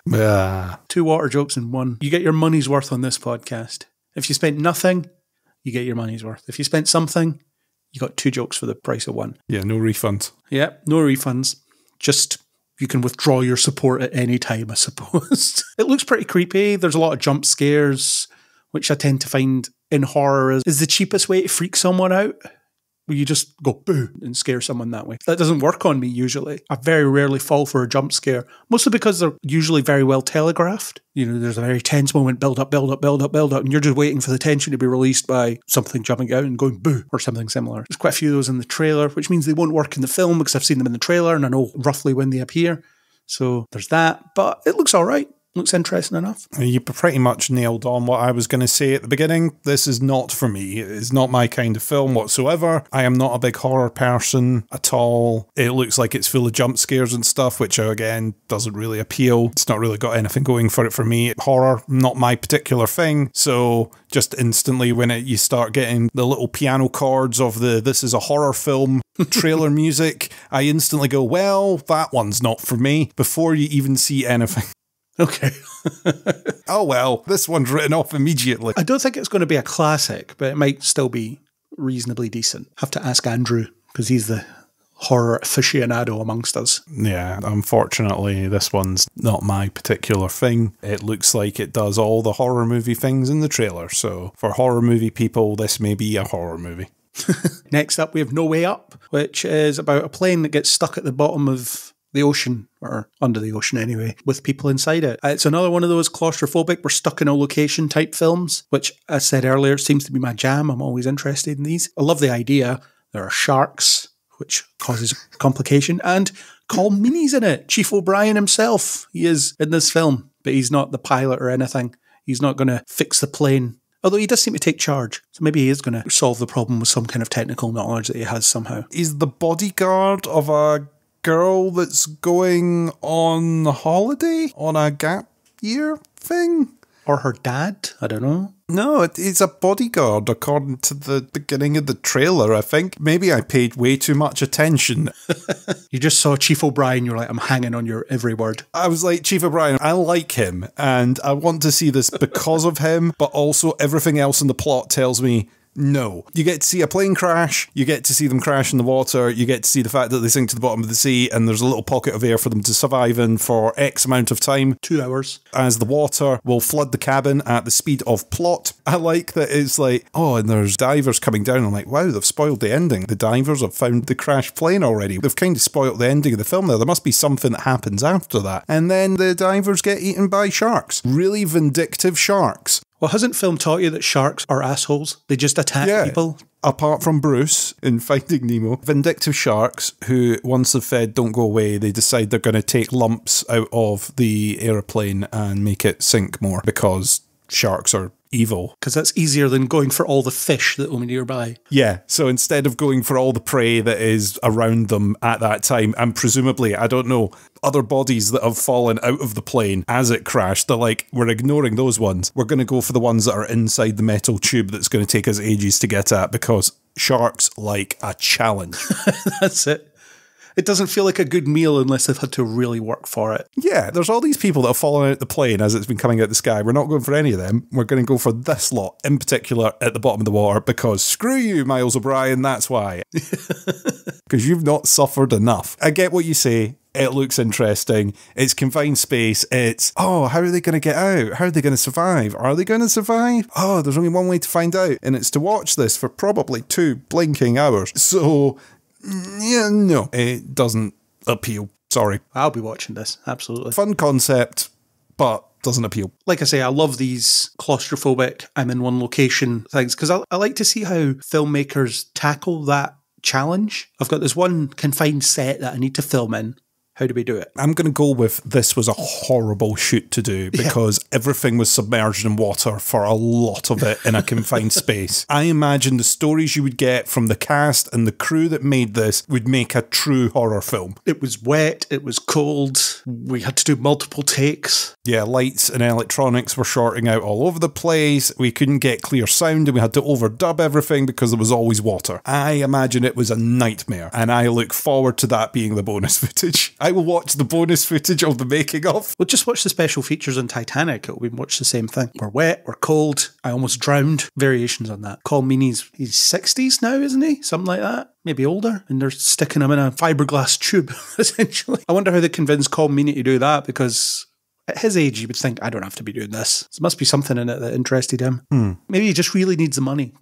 Who knows? There's probably a lot more story depth and stuff to the characters and the things that are not in the trailer. Yeah, but it just doesn't push my buttons. I'm sorry. It's not a high strike rate for this trailer section, unfortunately, this month. I'm sorry, people. Maybe I'm in a bad mood. Not even Chief O'Brien would get you in here. I like to be honest. This is the thing. I like to be honest on this podcast. And I could lie and I could say, yeah, I'm going to go there because it looks all right. I've got to be honest. All right does not get me buying tickets at the moment. Time is short and it's limited. But what it could do is it could help add up the spreadsheet to make your unlimited card worth it. That is true. It could do. Other cinema limited cards are available. And I don't know if Cineworld want to donate some unlimited cards to us, that would be great. Why would they? We always pay for them. That's true. But I don't think this would get me buying a ticket, unfortunately. This one does have the added advantage of vindictive sharks, which another film that we will be talking about later does not have. Tease for later in the podcast. Indeed. Oh yeah, stick around to find out which one Chris is talking about, folks. Let's move to our next thing, Miller's Girl, which is Jenna Ortega and Martin Freeman, which is a good start. Like both of them. It looks like it's a film about Jenna Ortega baiting Martin Freeman into an inappropriate relationship.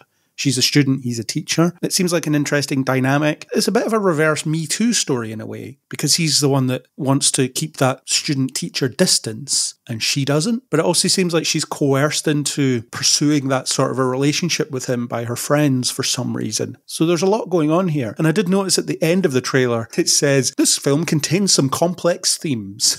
I don't think I've ever seen a trailer advertise that before, especially at the end. Yeah, we're not quite sure how to brand this, so let's just go with the word complex. Yeah. There's a lot about this that I'm interested in. I think it could be quite an uncomfortable, thought-provoking watch, and I'm kind of into that as an idea. And like I say, Jenna Ortega and Martin Freeman, really like them. Yeah, I think you're in for two good performances in that film, if nothing else. Yeah. What else did you think of the trailer? That was about it, to be honest. Again, it looks like an interesting sort of what if story, seeing the impact that the relationship has on one another. There's definitely a bit of if this relationship gets out, how will I be treated on either side of that? But yeah, that was about it. I wonder if the film will tackle the often overlooked side of it, as in, even if I do nothing and I'm accused of doing something, my career and life are essentially over, from the Martin Freeman side, because there is that problem of, obviously there's so many examples of when people have abused their position and taken advantage and all that stuff, but there are also the less reported on examples of people that have been accused who haven't done anything, but nobody will believe them, even when it's proven that they didn't do anything. So I wonder if it'll get at that. Yeah, that's interesting. It potentially will. Normally what happens is it gets to the point where this has been going on so long and I haven't reported it myself that now if it gets reported, I'm going to be in bother for not mentioning that anything was going awry to begin with. Yeah. That I was receiving unwelcome advances because I didn't say that or I didn't declare that something was going on earlier. Then now it looks like there's something being going on even if nothing's happened, kind of thing. I don't know what the true weight of those statistics are between reported v innocence and whatnot. I don't really want to go down that particular line because I don't know enough. No, me neither. But it can be an interesting character thing, and because of the two leads in this, I, having not watched it, obviously I've watched the trailer, have the feeling it'll be done well. I don't imagine them picking up that script and doing it badly. Hope not. I think there'll definitely be meat to it. But yeah, I'm not desperate to see it. Again, it would be like an interesting one if it pops up on telly or something. Well, I'll probably see it when it comes out. Just for the actors alone. I always like watching Martin Freeman and Jenna Ortega, so give it a look. Next up, we have The Kitchen. My first note is there's a lot of wheelies going on in this trailer. Everyone's on a bike is doing a wheelie. Whether it be a motorbike, a dirt bike, or a bicycle. People are wheeling all over the place. This film is about a dystopian future where all social housing has been eliminated. So about 5 years from now, possibly sooner. Looks like there's a bit of police brutality, race issues. Great to see our world, almost as it is, be represented as a dystopian future. Excellent. Although it's unrealistic because people fight for what they believe in and might actually accomplish something. So I can't buy into that because that doesn't happen in real life. But, you know, it's aspirational, I suppose. It does look, I'm not going to say good, but there's something in there. It's certainly an angle that's worth exploring, especially because a lot of people will be dealing with the fact that it's harder and harder to find a place to live and the social programs to be homed just do not exist at the level they should in order to make sure people have a place to live. So certainly a topical issue to make an extreme dystopian sci-fi film about. It might not even be sci-fi, just an extreme dystopian future film about, and people will look at it and think, oh yeah, it's pretty much my life, so thanks. My note against this was, more dystopia. This time it's London. Genuinely what I wrote underneath this one. Here's my expected joke. All the press screenings will still be there. Yeah. It's not even a joke, it's what would happen. Again, yeah, it looks interesting, depressing, more dystopia. Interesting people making it, which means it's probably got something to say. It's probably got an interesting message in there. I don't know if it'll depress me too much. Like you say, plenty of wheelies going on in bikes and motorbikes. If you like people on bikes doing wheelies, then this is the film for you. Yeah, distinct lack of scooter stunts. I was thinking maybe we'd get some electric scooters and stuff in there, bring it up to date for the modern age. I was disappointed at the lack of that. But in this dystopia, all electric vehicles have been outlawed because... reasons. Down with that sort of thing. Because killing the world, that's what we rich people want to do. Yeah. Don't want to get political, though. Yeah, let's not. I've already went there. Yeah, maybe. I sort of came on with this going, okay, this might be an interesting watch. Not sure. I'm kind of on the fence a little bit. I could probably be talked into this one, I think. Cool. Well, that's something at least. Let's move on to The Bricklayer, which is an action film where Aaron Eckhart is trying to get noticed again. Happens every few years. He's in something like this. His career goes nowhere and the cycle repeats. Nina Dobrev is in this as well. She is actually really good. I've seen her in a couple of things thinking, yeah, you've definitely got something. There's something to you. I didn't watch Vampire Diaries, which is what she was in, but I imagine she gets sort of roundly dismissed because of that, as a lot of actors that came from CW shows do. She's actually really good, but I don't think this is going to be the best showcase for her talents either. It looks like a pretty standard action movie. It's stylistically a Bourne movie, or Bourne clone, a few years too late. Just looks like one of those, doesn't it? The sort of trailer that you saw 15 of in like 2004. Yeah, you've got uptight operative v doesn't play by the rules operative. Will they get along? And there's double crosses. We've got to find out who's been double crossed and who's been leaking secrets before more secrets get more leaked, because apparently there's more leaks. And there's dimly lit rooms with screens where people are looking at those screens. There's files on the table that have serious notes and things underlined and redactions. Who redacted the thing and how did we find out the stuff? And meanwhile, while that's going on, I'm going to break this guy's nose. You've kind of summed it up, to be honest. It looks like one of those. You can kind of tell what's going to happen, I guess. It's going to go one way or the other. There's probably about 2 possible outcomes of this film. And as you go through, you'll be like, okay, well, it's not going to be that outcome. It's going to be this one. You'll watch it, and then by the time you get to the end, you'll think, I have no idea what this was about. And I also don't care. Curse your sudden but inevitable betrayal. Yeah, so I can't say I'm that excited about this. Looks like I've seen 15 of these already. And yes, I know we talk a lot about comic book films here, so it could be a pot calling the kettle black situation in terms of, but you watch a lot of comic book movies and they're all the same, and I don't disagree. But also, I've already seen a lot of these, and they don't have the claim of a shared universe to keep me interested. Do I want to watch Aaron Eckhart and an actress who had her big break on TV and now wants to do films and keeps ending up in stuff that is frankly beneath her in terms of how talented she actually is. So yeah, this doesn't grab me. It really doesn't. So that'll be no love for the bricklayer. Although I do like that the origin of the name is in the trailer, where someone hands him a trowel. Yeah, points at the screen and go, he said the line! Someone hands him a trowel and says, lay this brick. And he's like, of course I will, because I'm the bricklayer. That isn't the actual dialogue, but it might as well be. It is building up to a cinematic universe of its own, where you're going to have the plumber, the plasterer, the joiner. Yes, it will all culminate in the tradesman. The tradesman initiative. Where they all team up and build a house, because they have all the skills necessary to be able to do it. You may be wondering why I've gathered you all here. Just want to build a house. Yeah, I've bought this plot. This is the architect, and here's the designs.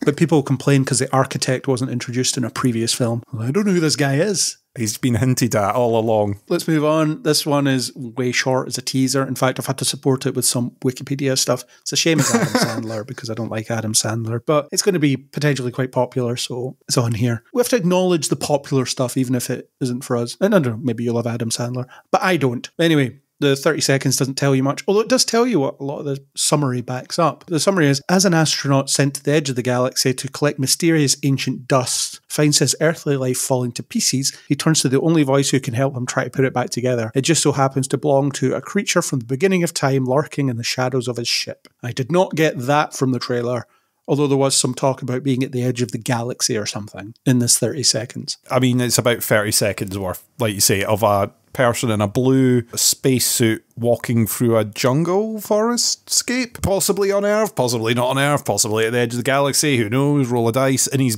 mind palace, in his brain, dreaming, whatever. We don't know. I did not get very much from this. I am just curious. My interest is piqued because space, but I've got no idea. And how do you feel about Adam Sandler? I can take him or leave him. I don't have any strong feelings on Adam Sandler. I've seen him in films that I've liked. I've seen him in films that I've disliked. I just always find him tedious. And people keep trying to tell me to watch Uncut Gems because apparently he's really good at that. And I keep answering with, why would I watch him in Uncut Gems? I cannot stand him when I do watch him. This isn't going to change my mind. Hang on, I've just had a text. Oh, Adam Sandler says he doesn't like you either. I don't know how he got my number. Ask him what Kevin James thinks of me then. I wonder if Kevin James is in this. Or maybe he's moved away from that because he's trying to be a serious actor now. I don't know. But anyway, the trailer gives us almost nothing, but that summary at least tells me something about what this film is about, unlike the trailer.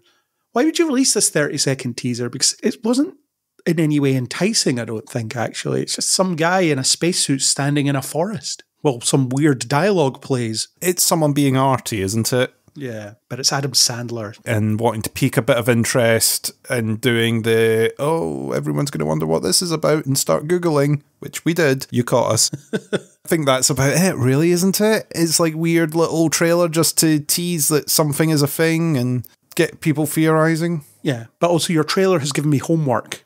Yes. We criticise films or TV shows by expecting us to do homework. Now trailers are expecting us to do homework. There's so many trailers that don't include a synopsis of the film at the bottom. Not as someone that's been trying desperately to find out what some of the stuff is that I've been made to watch for this podcast today, but there's a lot that do not include a synopsis at the bottom. They don't even tell me if it's a TV show. Oh, I've made that mistake before.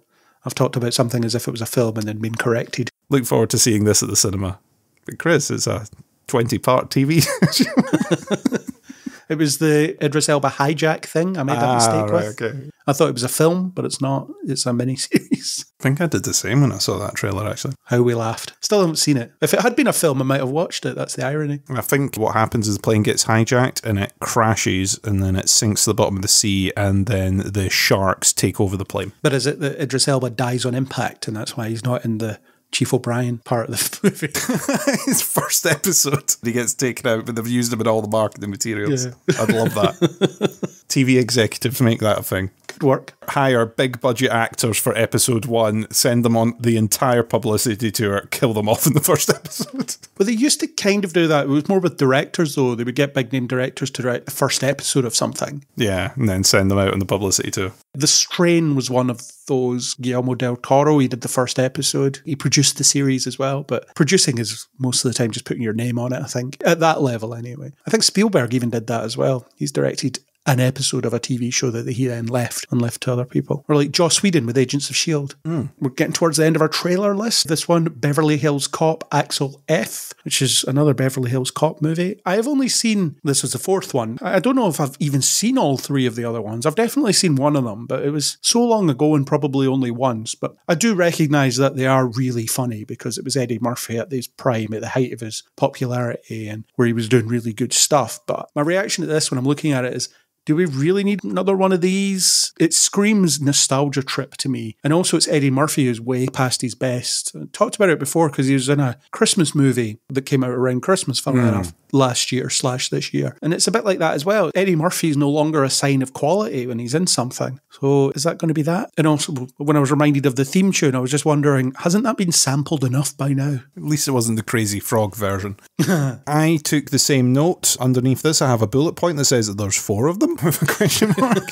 I have definitely not seen them all. I think I've seen the first one, and even at that, I'm struggling to remember it. So yeah, if it's going for nostalgia, I am not nostalgic about this, therefore I will not be particularly queuing up. I also had in my head, oh, it's a comedy kind of thing, isn't it? It's Eddie Murphy, it's a comedy sort of thing, or was this a serious thing? It's an edgy comedy. Edgy comedy, because the trailer, I was like, this isn't very funny. Am I misremembering? Am I getting franchises mixed up here and getting everything round the wrong way? The trailer didn't really do anything for me, to be honest. It zooped up Axel F a bit. Cool. Not my cup of tea. At least it's not in a dystopian future, so it's got that going for it. I'll give it points for that. No, it's just in present-day Beverly Hills, which may be dystopian. Present day, it's not dystopian Beverly Hills. It's the latest stop on the nostalgia train, isn't it? Anybody that really liked the previous Beverly Hills Cop movies will maybe be into this. But yeah, it's probably not for me. I mean, I haven't seen them. It even seems like the edges have been sanded off a bit, judging by this trailer. From what I remember, the Beverly Hills Cop movies are, like I say, edgy comedy. So there's a lot of swearing and stuff like that. And a lot of adult themes and violent themes and whatever else. I may be misremembering or thinking of something else. I don't know. But certainly, if it was edgy, then the edges have been completely removed from this trailer. Which I guess is disappointing in a way, because if you're going to bring Eddie Murphy back to do something like this, then really try and put him back in that space. Yeah, if you're going to do nostalgia, then throw in nostalgia. Yeah. You can see the reviews now. It came back, but who cares? That kind of stuff. It feels like that will be how this lands. You need to do a lot to remind people of what they liked in the previous stuff, and the fact that we are kind of struggling to remember the plot of the previous 3 probably means that you're not doing well with your nostalgia tour. You need people to be nostalgic in order to bring something back. If you're doing, I don't know, Ghostbusters or something like that, there's a lot of nostalgia there. There's a lot of people that know and love their Ghostbusters, I don't imagine there's a lot of people out there that are like, oh my God, thank God they're bringing back Beverly Hills Cop. Some of it seems to be now that because these studios and rights have been bought up by so many people, they're kind of going through the depths of going, what's one of these that we can probably bash out a bit easier than some of the others, where we can get the headline star a lot easier than we can maybe do with some of the other ones. The plot of the first movie, made in 1984, is Axel Foley is introduced as a Detroit cop who, after the murder of his best friend, travels to California to investigate and track down the killers, whom he believes operates as an art dealership as a cover in Beverly Hills. He teams up with two reluctant detectives from the Beverly Hills Police Department, who were ordered to keep a watch on him, especially after seeing Foley's differing approach to police work tactics considered unacceptable by the chief of police. Yeah, so there is edginess in there, definitely. Okay. And then the sequels, the synopsis for both of them starts with, Axel returns to Beverly Hills. For plot reasons. So the first one ends with him being, my work here is done, I'm going home. And then there's two more sequels where he has to come back for increasingly contrived reasons. So he's now back for a fourth time. There will be nostalgia for this. It was popular at the time, popular enough to get two sequels. So there'll be people out there thinking, I want to see more of this. But maybe they'll watch it and then think, I didn't actually need to see any more of this. The other three were fine. I don't know enough about it to know if it was diminishing returns in the second and third one. No idea. But anyway, it's a fourth one. And it's a time-delayed sequel because that's the rage now, isn't it? Let's come back and look at something decades later because people watched it before and they'll watch it now. Nothing can ever just finish or be allowed to exist in a pocket of time where it could be considered great. How depressing. Our last thing is quite short as well. We have a first look, well, it's actually a second first look at the fifth and final season of Star Trek Discovery. It involves Book and Burnham fighting some kind of creature that can turn invisible. And that's about it. My notes are, Book's punishment lasted long, and it looks great, but is this level of spectacle really necessary in Star Trek all the time? Not my only two thoughts, but those were my prevailing thoughts. I thought the cloaking phaser wasps from space were pretty cool. But yeah, it's big spectacle, but you can imagine that would be the showboaty bit at the end of an episode or something, rather than this is the every episode occurrence of cloaking phaser wasps from space. I'm still looking forward to Discovery coming out. I'm looking forward to seeing the final season. This is just very out of context insert from an episode, isn't it? They're trying to figure out a way into something or a way to communicate with something because they're prodding rocks. There was interesting things going on with the teleport devices where they're zipping about all over the place as part of it. I'm guessing it's intent-based control. I know I want to be over there because they're not beaming up and beaming down. They're just kind of zipping about all over the place. They're magic badgies. The magic badgies that let you be wherever you want to be. It just knows. Artificial intelligence has got to that point now. It's intent-based programming where it just knows that when you hit the button, you want to jump 20 feet that direction and be midair in a kick position so that you can drop kick a fly in the face. It just knows. It just works. I don't understand it. They lost me at programmable matter. It just works. Don't question it. It's fine. It looks cool in a fight scene, okay? Just don't ask us when we don't use it for any other purpose, okay? Remember when Star Trek was science fiction? Remember that? It's science fiction. It's absolute science fiction. But the more that you bring in technology that allows you to do anything anywhere, the less problematic any problem should be. It's the plot convenience of, oh, we've got this thing that lets us do this and it looks really cool. Okay, great. Now we've got to always write a reason why this doesn't work when something happens. There's going to have to be a throwaway line of, oh, the dampening field in the area has made my badge that would let me get out of this prison cell or out of this situation or get us behind this assailant and kick them in the face. It just doesn't work at the moment for reasons. You need to start writing that in. Whereas it's always been science fiction, but there's always been a slight limitation on what things can do in order to make it convenient enough for plot, but also not convenient enough that everything seems that it's solvable by the technology itself immediately. Otherwise, you've always got to constantly write a reason why it doesn't work, it doesn't do this, it doesn't do that. There's a set of base rules in there, and occasionally they can maybe twist them for just a little bit. Discovery, with being cast so far in the future, it's unlocked a lot of potential in a lot of different bits. I mean, Discovery itself, the whole concept of the jump drive, the mushroom drive, is something that you've got to do a lot of contrivance of, and then this was never attempted ever again. That's my little thing with this, but apart from that, I'm still looking forward to the season, of course. Yeah, and the technology in older Star Trek stuff, at least there was some explanation of how it worked to some degree, as in they go into the transporter room and they would say locking coordinates and whatever, stand on the pad. Obviously that changed as it went on, but the badges that just let them teleport anywhere, it was practically a superpower. There's just no explanation of how they activate that or make it work, and that's part of the fun of Star Trek. It's, if I had one of those, how would I work it? And it just works, apparently. It's just all intent-based, mate. Everyone's Nightcrawler now.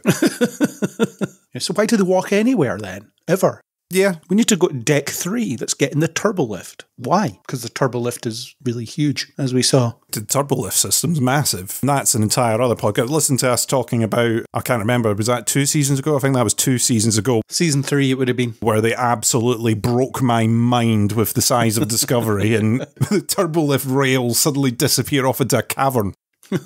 I was like, whoa, this is meant to be inside Discovery. Okay, you've lost me. It's a TARDIS. Discovery is a TARDIS. There's no other explanation. Stay tuned for reviews of the final season of Discovery when it drops in April, and we'll probably do a podcast when it's finished as well to wrap that all up. So stay tuned for all of that. Okay, we're done with trailers. Let's move on to other stuff. We'll start with our pillars, our usual pillars of Neil Before Pod, and our first pillar will be Marvel. There's a couple of things. They have announced that there will be another animated show called Eyes of Wakanda. It doesn't really say too much about it, although there is a log line. Throughout Wakandan history, brave warriors have been tasked to travel the world, retrieving dangerous vibranium artifacts. This is their story. So it's kind of Wakandan spies going out into the world to find bits of vibranium that people have stolen or come across in their travels. I wonder if this is replacing the Wakanda TV series that they were making at one point. Possibly. I don't know. It sounds interesting. I wonder stylistically what it'll look like. I'm trying to picture an animation style for it. Probably the same style as What If. Yeah, I guess. I can imagine an interesting short series picking up a few artifacts. I don't think it's something that would be a long runner, but I can imagine a series of little tales of vibranium out there and how they've managed to keep it a secret, or managed to keep Wakanda a secret for as long, possibly tying it into some other historical events through the MCU and things. Maybe. I'm interested. I look forward to hearing more. It's very much, oh, this is a hint of what's to come, but that elevator pitch has me interested. I just wonder if it's replacing the show that was supposed to be set in Wakanda that may have been led by Okoye at one point. You just don't know what survived the supposed cull or rechecking of information and all that stuff. Yeah, I lose track of so many different things that get announced. And then a trailer finally appears. You go, oh my God, I forgot they were making that. It'll be something that we've talked about on the podcast a year ago or something. It was like, oh, there's hints that they're maybe working on a thing that's going to be this. And like, oh, that sounds like that. And then it finally comes out and you go, oh, right, it's that one. I wonder the hit rate of some of these things where it's announced suspected project, but normally it ends up changing name. Will it be called Eyes of Wakanda by the time it comes out, or what will it be? Or will it be retooled into something else entirely? Yeah, the bones of the idea become something else. It just gets reshaped over time, doesn't it? Speaking of retooled, they've changed the name of Spider-Man Freshman Year to Friendly Neighborhood Spider-Man. Yeah. That makes sense to me, actually, because I think people, including myself, had assumed that it was just going to be Tom Holland's Peter Parker's origin story, but in animated form. And then some information came out about it, which suggested it was entirely different. Doctor Strange is in it and so on. Daredevil. So it's just a different take on Spider-Man's early years. So calling it Friendly Neighborhood Spider-Man does disassociate it more with the MCU Spider-Man than previously. Because, well, I assumed that it was going to be a prequel to the Tom Holland Spider-Man based on that name. And it turns out it's not, so I can't be the only one that made that assumption. No, it's interesting. Spider-Man, it's difficult to track all the different bits that they've got going on at the moment, to be honest. Yeah. I lose track of what's canon and which universe, multiverse of madness. Though the disappointing thing with this Spider-Man cartoon is him at high school again. We just never get to see much beyond that. Yeah, I'm kind of with you. Grown up Spider-Man. We kind of get a little bit of that through the games, I guess. Yeah. The Insomniac games, that's about as close as we've come to getting a grown-up Spider-Man. Well, that was a deliberate choice based on the fact that everything else seems to be high school Peter Parker and we want to do something different. Yes, and wish that they would do something like that. I don't know what your thing with that would be. Tom Holland is, well, he's not too young really, but he looks too young. God damn him in the painting that he's got aging in the attic. to get that kind of film. But yeah, it would be good to get some of those stories in an animated universe. Would probably be a great way to do it. It's sort of untapped potential. So often we go back to the origin story. Batman's another example of that as well, isn't it? How many times do you need to see the Waynes killed in an alleyway? How many times do you need to see Uncle Ben getting knocked over or whatnot? Flashbacks to that. At least we've been spared that through Tom Holland's run. But it would be good if it's slightly different. I mean, I just like Spider-Man content, let's be honest. I like seeing a bit of Spider-Man. I will be interested in this, but there's untapped potential out there. I'm glad that the Insomniac games have filled that to an extent. If other people could maybe sit there and look at it and go, oh, hang on, there is stories that could be told in this. Further in your career, more established. He's not the new guy. Definitely. And speaking of the Tom Holland Spider-Man, there is a rumour that Spider-Man 4 will be street-level Civil War, so you'll have Daredevil and Kate Bishop and all these characters. As much as I want to see more of Kate Bishop and Daredevil, it does sound like Spider-Man's getting another film hijacked by other people. It's only a rumour, though. Stop using Spider-Man to loop in your own stuff. Let Spider-Man be Spider-Man again. People wanted him in the MCU to see him team up with the Marvel superheroes that he wasn't allowed to team up with in Sony-fronted movies. And now that he's in the MCU, people are like, no, let's see him on his own. My thing is, I do want him to be able to play in the whole sandbox with everyone, but I also want him to be able to have his own content. I'm greedy. I want both. That's the thing. I don't want every Spider-Man film to be he teams up with an Avenger or teams up with another character or 2 or 3 other characters in order for results to happen, because you're wanting to use Spider-Man to launch your other character that's going to go off and have a TV show or other film that you're wanting to spin off later. I would like the next Spider-Man film to be a Spider-Man film. The whole conclusion, spoilers, for the last Spider-Man film was everyone has forgotten who he is. He's not going to be teaming up, or potentially is not going to be teaming up with anyone until, let's say, the end of the film. That would be great. You've opened the door there to do that story. You've got a perfect reason why he's not teaming up with X, Y, and Z character, and you can do a Spider-Man film. Doesn't mean you need to end it with him not interacting with anyone or someone getting involved partway through. That'd be cool. But I would like that solo film. We discussed at length, we created our own Spider-Man films in the last podcast that we talked about Spider-Man. So I'm not going to rehash that ground completely. But yes, I do want him to be able to play in the Marvel sandbox, because there's so many characters there and there's so many interesting interactions that you can have with Peter Parker and these other characters existing. We have proven through the solo films that you can get away with your character dealing with their own villain for a while and not calling on all their pals to come in and save the day. And often that choice is not explained, and I'd happily see that in a Spider-Man film. I would probably grumble about it in the podcast and go, well, why didn't he just kill up Thor then? But let's have that film. Let Spider-Man have a film. Let Tom Holland have a film where he's not double billing it with another A-lister. Yeah, although I do want to see him interact with Daredevil and Kate Bishop, so I'm torn. But make it its own thing. That's fine. You can have them interact, but do it somewhere else. Do it the next again film. Let's just have one. Come on, Sony, Marvel, Disney, people, talk. Tom Holland, talk. The movie's thing. But anyway, that's just a rumour. So who knows what's actually going to happen. Stop teasing me with rumours, man. I want facts on this podcast. We don't speculate. I only really delve into the rumours that seem to be the ones that are no smoke without fire and stuff like that. It seems like, if not a certainty, it's certainly on the table. But it could be a busy film if it's the street-level Civil War and the merging of the Sony universe into MCU. Oh yeah, we're going to have this street fight between Daredevil and Kate Bishop and Echo and whoever else. And also, here's Venom and Morbius, and Michael Keaton's back for some reason. That could be kind of strange. Yeah, the amount of plot threads that have been left hanging by not just the Spider-Man films, but everything else, of little bits and pieces that they've just sort of left scattered. Yeah, and since we've started on Spider-Man, I'll jump to this one before we get to the one we were supposed to get to next. The Spider-Man Noir live-action series that we discussed a while ago is moving forward at Amazon. The show was first reported to be in the works at Amazon back in February. Oren Uziel is the writer on the project and will serve alongside Steve Lightfoot as co-showrunner and executive producer. As previously reported, the Untitled series will follow an older, grizzled superhero in 30s New York City. An individual with knowledge of the project says the show will be set in its own universe and the main character will not be Peter Parker. Steve Lightfoot previously developed and served as showrunner on The Punisher, so he's had experience of this sort of thing. Spider-Man Noir could be similar to The Punisher through a certain gaze, I suppose. We'll see. I'm not sure what to think of that, to be honest. It could be interesting. I hope they actually make him Spider-Man, though, rather than he's just a guy that dresses in a vaguely spidery costume, but he has a gun. He's called Dave Spiderman, and he's a grizzled detective in 1930s New York. Some people call him the Spider, but it's only mentioned once. Yeah, he lurks on rooftops to track down drug busts and stuff. Yeah. It sounds interesting. It's different. We often ask for do something different, and this is different. This is going off on a character and going, oh, all right, we're going to cover that. The problem is that a lot of the stuff that they've done where they've spun off in this particular way, you've went, oh, I wish they hadn't done that and they'd spent the money on something else. I don't know. Genuinely. This could be really interesting. It could be absolute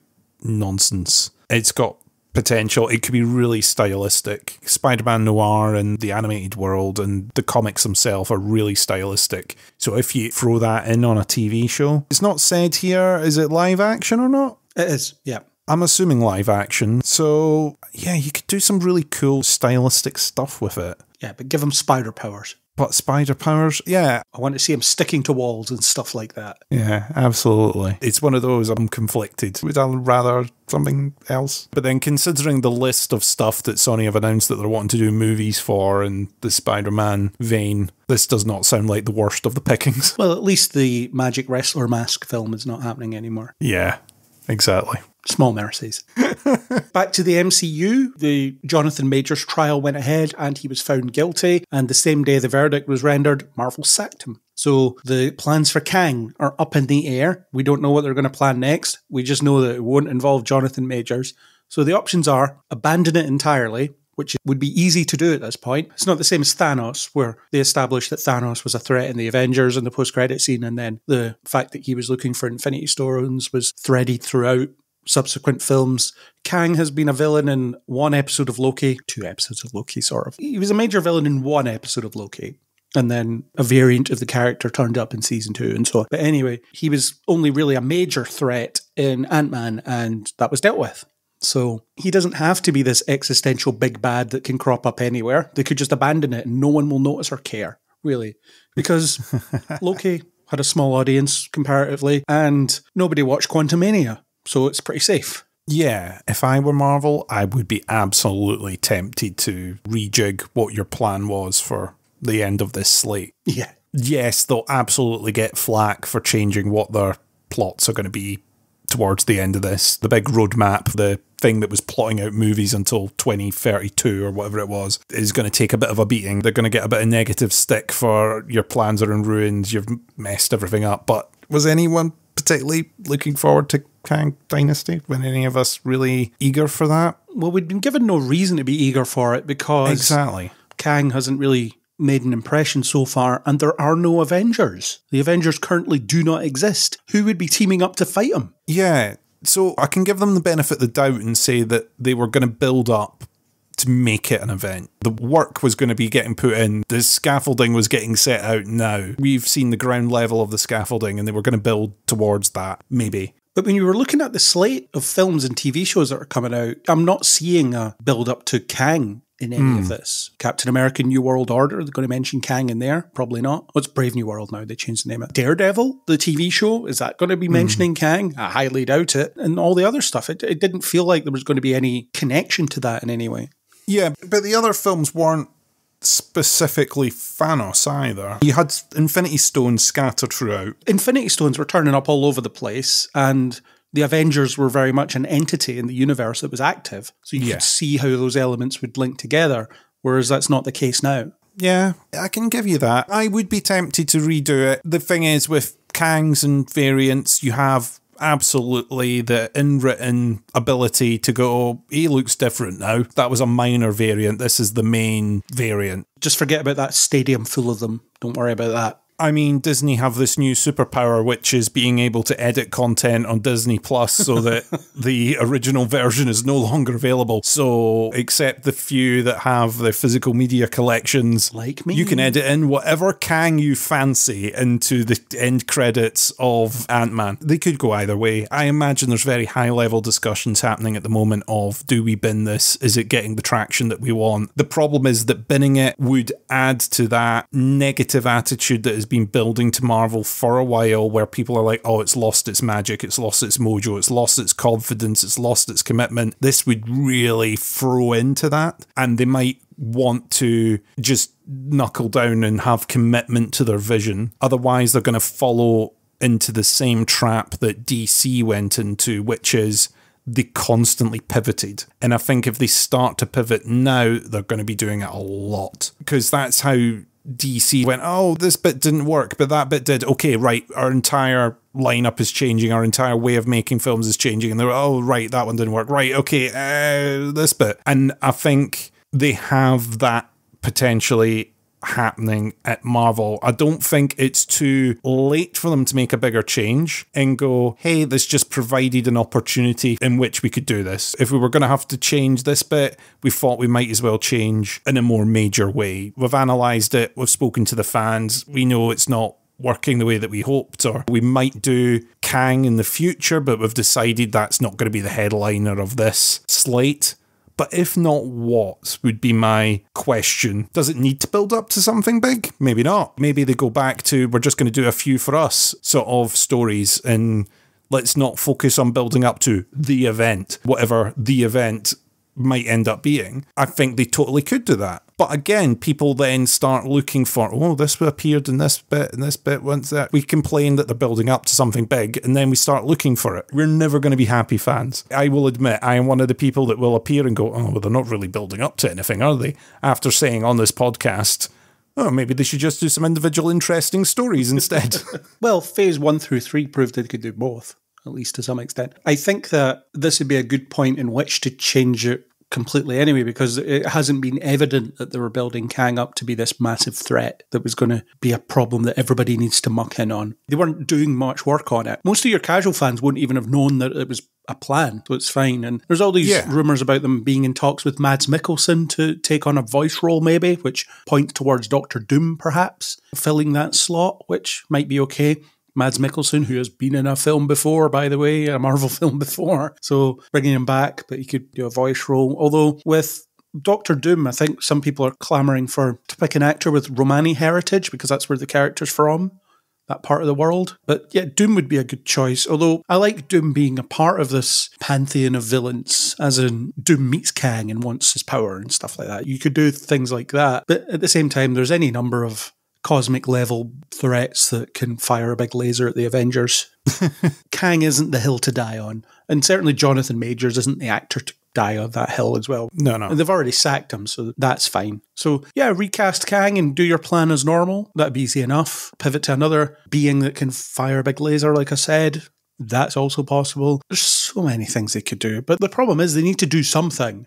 And there hasn't been an awful lot of evidence of them doing anything. No, I mean, they've got multiple reasons that they can announce changes. The big recasting, one of them. Also the fact that you can go, hey, we had a big writer's strike where we weren't producing anything, so we've been able to look at the big picture stuff and stand back for a bit and look, which we wouldn't have had the chance to do otherwise. We had a writing strike, we had an acting strike, and during the acting strike, we managed to resolve the writing, got the writers back and had a look at the big picture stuff and went, oh, hang on. The directors were still able to get in a room and have discussions. The studio was still able to have a look at what it had planned and go, right, okay, we think we've come up with a better course. They knew this judgment was coming. They maybe didn't know what the verdict was going to be, but they knew a judgment was going to be coming. So they will have had theoretical plans in the works. I imagine there will be some kind of announcement that everything is shuffling. They've got to do an updated roadmap anyway with all the different delays, cancellations, announcements, half announcements that they've had.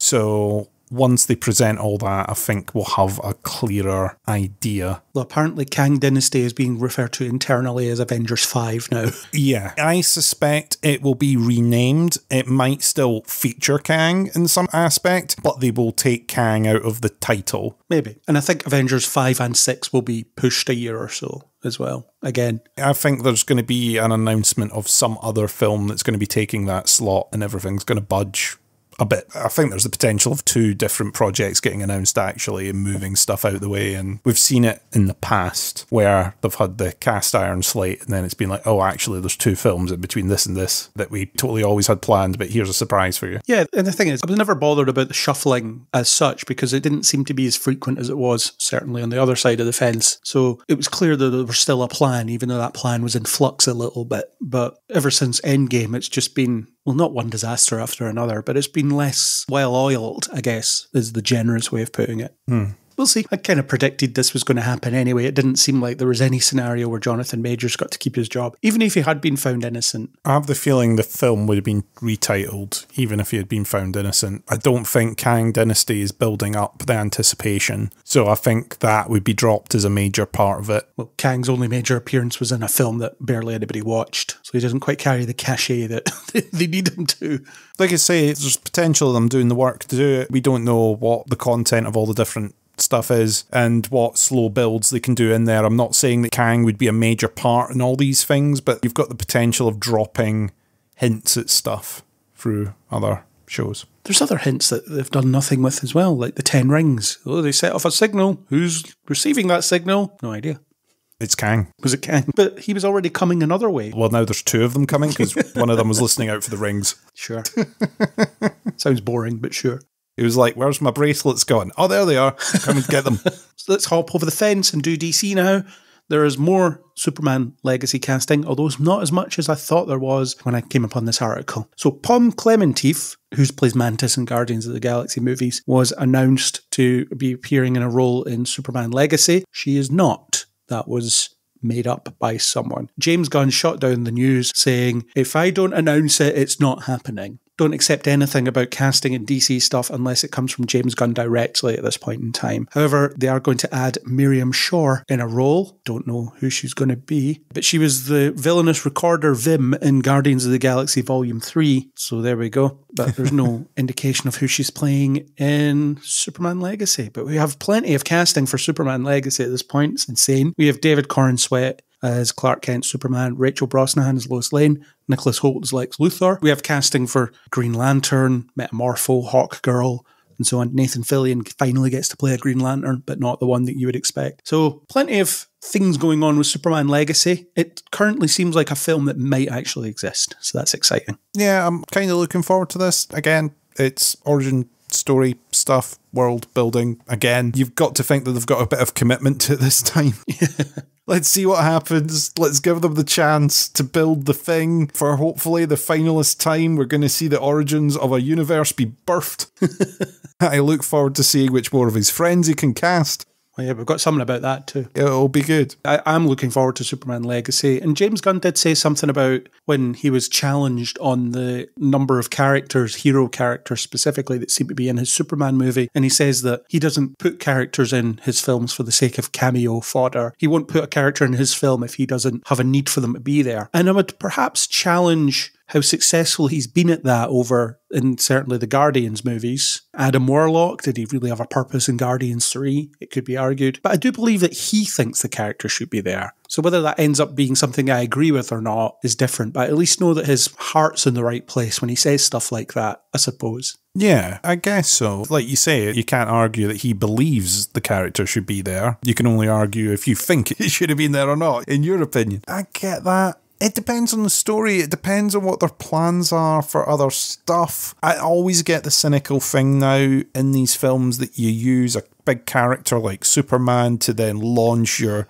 little other films that are easier to, we'll throw 8 characters at this and we'll see what the fans latch onto, and that one gets a solo film. I have the feeling that happens from time to time. I'm hoping that's not the case with this. Yeah, I think what he's trying to say is that he would never put a character in just so that they can have their own solo film set up. He would have a reason for them to be in his film. It's not that they won't appear anywhere else. Absolutely, and I'm sure that there will be a plot reason for that character to exist there. The studio message at the back of that might be, and if that character works, we will be absolutely spinning this one off and doing that, because that one's going to be easier to do than The Flash or Aquaman or Batman, because all of these have currently got alarm bells triggering all round them. So let's try and do a couple of films of lesser heroes, and we've launched them from our Superman platform in the meantime. I don't know. Maybe I'm being cynical and businessy about it. I apologise. I am sure it's all coming from a place of love. You should talk to Angus's corporate stooge alter ego. At this point, that's not his alter ego, that's Angus. That's what he is. There's also a rumour that Supergirl will be appearing in Superman Legacy, which would and wouldn't make sense depending on what kind of story they're telling. But it's also heavily suggested that it will not be the actress that played her in The Flash, which is a shame, because I would have liked to see her again, and it's not her fault that came to a screeching halt, is it? No, I agree with you. I mean, it's a shame for a lot of the DC films at the tail end that have suffered off the back of basically the announcement that, listen, these things aren't going anywhere, which knocks a bunch of people off. And then also just all the different dramas relating all the different productions. I mean, there was an entire film that was scrapped for tax purposes. If I feel for people, it's the people that didn't get a chance to even have their work shown, never mind that they got to appear in one thing but didn't get the 6 potential spin-off films that they could have got if they had been luckier. And now Warner Brothers might be merging with Paramount. That'll put interesting ripples in this whole thing. Reboot it again! Reboot it again! The Paramount exec is, my condition for this merger is you sack James Gunn. My condition is I want our people to vet James Gunn's work. Yeah. The merger sounds like an absolute nightmare in terms of variety of stuff that you're going to get out there. But it'd be great for Paramount / whichever streaming service ends up being the flagship streaming service when the dust settles. It'll be a bigger content bin for whoever that is, or whatever one that is. So if that ends up being Paramount Plus, then great, it's got a ton of stuff. If it ends up being Max, then again, great, it's got an extra ton of stuff that you can add on there. Who knows? I don't know. But it also means that Warner Brothers / Paramount will have control of so many franchises as well, and it's crazy. There'll just be a couple of monoliths we give all our money to in about 10 years. It'll be great because we'll be back down to like 2 streaming services. No, they'll end up with sub-packages, mate. Have you not heard? Sub-packages. Oh, you want the Marvel stuff? That's an additional $3. We have the Marvel streaming service. Yeah, it's all part of the one package, but then there's additional add-on channels. Remember the good old days of cable and satellite subscription TV where you had to add on additional packages in order to watch all the channels? Well... And it's all ad-supported, unless you're willing to pay to not be ad-supported. Yes. Also, you can only have one thing in your watch list, and to get rid of it is $1. What if I finish watching it? Nope. No, it's there for life, mate. It's done. And don't just fast forward it until you reach the end. We can tell. We'll rewind it on your behalf, because you've obviously done that by accident. And if you switch it on and leave the room, we'll also know. If you leave during the adverts, we'll pause them. Oh, Jesus. Well, Spotify do that, don't they? If you have the ad version of Spotify and if you turn the volume down on your headphones. If you mute it, yeah. It'll pause the advert. Yeah. It'll be like if you get up to make a cup of tea, the channel just pauses, waits for you to come back. You have to install this camera when you get our streaming service. It's a facial verification to make sure that you're not sharing your account. I think you'll find it's how we've got to clamp down on sharing. I'm giving them too many ideas. You need to edit this out. This is just 1984, basically. It's just bad. It's bad. It's dystopian. It's dystopian, mate. Anyway, we're still on DC, and you were talking about James Gunn's mates. Well, this isn't his mate, it's his family member. His brother, Sean Gunn, is possibly going to be playing the DC villain discount Lex Luthor, Maxwell Lord. The role was previously played by Pedro Pascal in Wonder Woman 1984. Remember that? Yeah, that's who that guy was. He's also appeared in the Arrowverse a couple of times. Like I say, he's a discount Lex Luthor. He's another billionaire that is also evil. But Sean Gunn's going to do it. And it's quite funny. There was a tweet from Zachary Levi where he said, yeah, I guess he can cast his brother and stuff. I don't know whether he's bitter about it or just joking.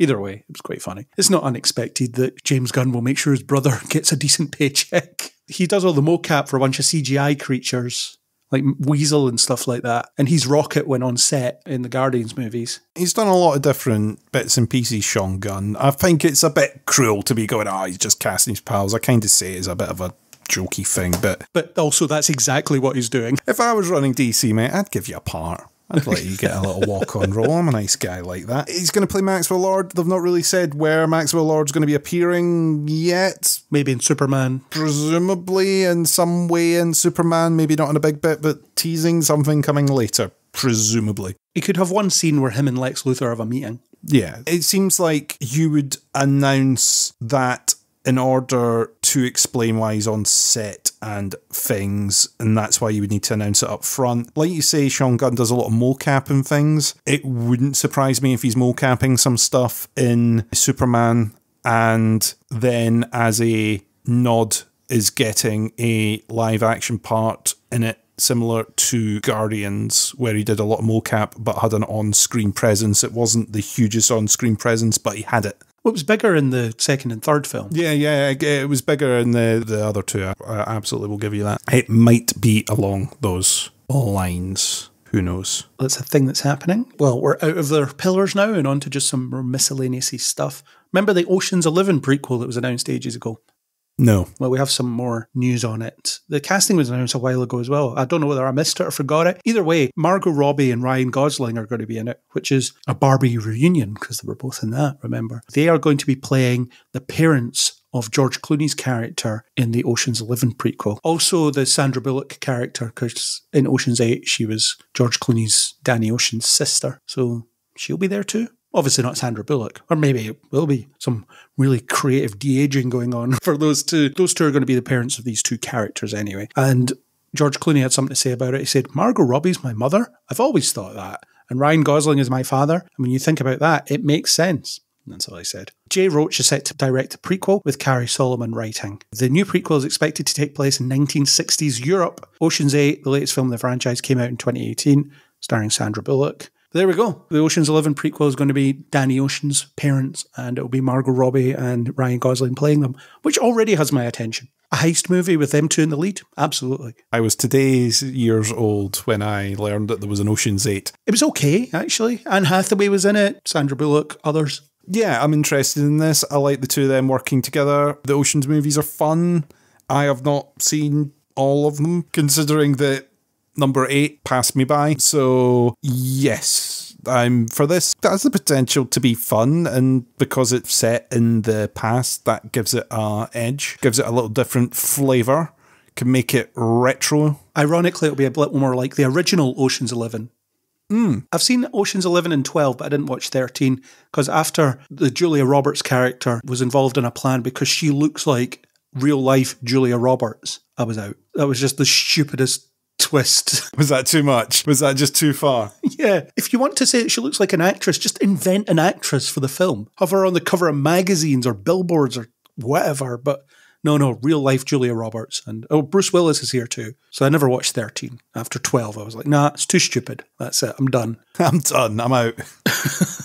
We all have lines that we draw, and this is where I've drawn mine. But 11's really good. It's got the meme of Brad Pitt's eating in every single scene. Okay. He's always chewing gum or eating something in every scene that he's in. Something to watch out for. I guess I must be doing Ocean's 11 rewatch. I'll wait until this one's about to come out, I guess. But great cast on this, and who they're playing, fair enough. Family business is heists, apparently. Disappointed in the family member that decides to go into, I don't know, finance scams instead or something. Something a lot easier to make a lot of money out of without getting arrested. It seems that there could be less effort with more money being made. Is all I'm saying. Let's move on to our next thing. Just before the holiday break, Universal Pictures found an exciting package under its tree. Sources tell Deadline that the studio has landed rights to the Christmas comedy Naughty, which has Olivia Wilde directing and Lucky Chap producing. The package is based on a spec by Cocaine Bear scribe Jimmy Warden, and the auction saw several studios in the mix, with Universal ultimately delivering the winning bid. Margot Robbie, Tom Ackerley, and Josie McNamara are producing. Described as Bridesmaids in the North Pole, the film follows Mallory, whose only hope of securing custody of her son from her gaslighting trashbag ex is to find Santa Claus and convince him to testify in her divorce hearing. Okay? That was the elevator pitch bit that got me going, okay, there might be something in this. Bridesmaids in the North Pole? Yeah. But trying to get Santa Claus to testify to being on the naughty list or whatnot. Okay, why not? But if the behind the scenes can be as fun as the Don't Worry Darling nonsense, then it could be extra exciting. An interesting-ish idea. Olivia Wilde's generally good. I didn't like Don't Worry Darling that much. I thought it was a bit messy, but This looks like it could be fun. The next bit of news is to make you feel even worse if you've spent any time being lazy. 80-odd-year-old man Ridley Scott is directing another film. He just cannot stop, apparently. He just doesn't want to ever slow down and just enjoy being old and rich. He is going to be directing an adaptation of the short story Bomb, an action thriller with franchise potential. The short story is a template for an action thriller in the vein of Dog Day Afternoon and Speed. Frankie Ippolito is a hostage negotiator called into duty the night before his wedding in London. A man who has parked himself in a construction site in Piccadilly Circus is standing on a newly uncovered unexploded bomb from World War II. Didn't that actually happen recently? He tells local law enforcement he will only speak with Frankie, and this sets off a chain of events in which Frankie is drawn into an overnight struggle to stop the bomber with whom he has a past. I'm sure the unexploded World War II bomb thing happened recently in real life. They wash up all the time. Yeah, Ridley Scott doing more stuff. Yeah, because he's on so many different projects and stuff, it has the reek of something that will go to another director and then be renamed something completely different.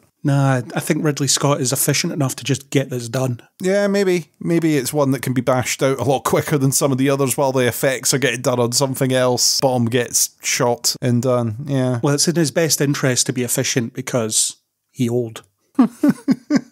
That's not being ageist, he just is. He's an old man. You gotta be efficient, Ridley. You can't be hanging about anymore, man. I mean, he is efficient. You see how quickly he churns these things out. Yeah. Nuts. And some of them are good. I don't think Ridley Scott's hit rate, especially lately, is particularly high. I didn't see Napoleon yet, but some of his stuff are duds. For every Martian, there's the Counselor. But it sounds like an interesting idea. It kind of reminds me of The Taking of Pelham 1, 2, 3, which, oddly enough, his brother directed the remake. Just a hostage negotiator talking to someone. Well, it's a negotiation type thing. So the meat of the film will be in the conversations between the two leads, I'm guessing. Mm. Will it be his next hit or will it bomb? I'm not giving you points for that one.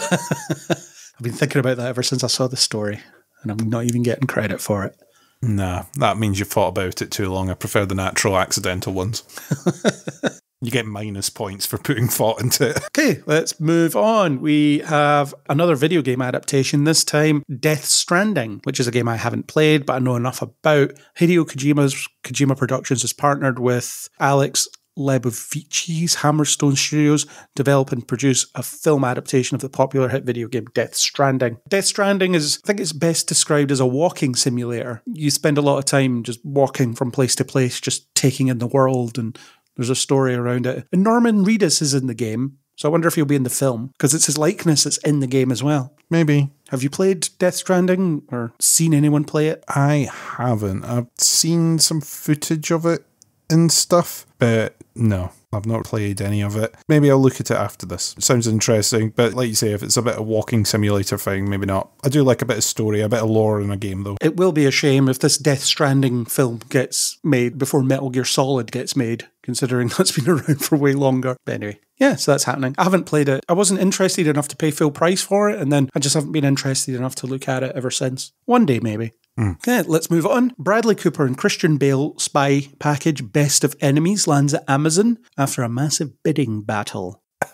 The film is based on the book Best of Enemies, the last great spy story of the Cold War by Eric Desenhall and Gus Russo. The book tells the story of a CIA agent, Jack Platt, who will be played by Cooper, and KGB agent Gennady Vasilenko, played by Christian Bale. Oh, good, Christian Bale doing a Russian accent. Fantastic. A pair of Cold War spies who developed an unlikely friendship at a time where they could have been anything but. They were new entrants to the DC intelligence scene back in 1978, with the former working out of CIA's counterintelligence office with the latter out the Soviet embassy. Remarkably, they came to establish strong personal ties even after each was sent to seduce the other into betraying their country. The pair were involved with solving some of the most famous spy stories of the 20th century, including the rooting out of Soviet mole Robert Hansen, while Vasilenko spent some time in a Soviet prison after it came to the government's attention that he'd been working as a double agent for the US. He ultimately was freed with help from the CIA during the spy swap of 2010. Among other advocates during this period of incarceration were none other American hustles Robert De Niro. Wow. Sounds interesting. It kind of sounds a bit like The Man from U.N.C.L.E. in a way. It does a little bit. Although these were real people. Yeah, spies forming friendships. Again, it's another one of these ones where I'm like, maybe the real story is going to be more interesting to read about than the film. I kind of want to hear about the true events of it, as much as I imagine a dramatic retelling of it will be pretty interesting.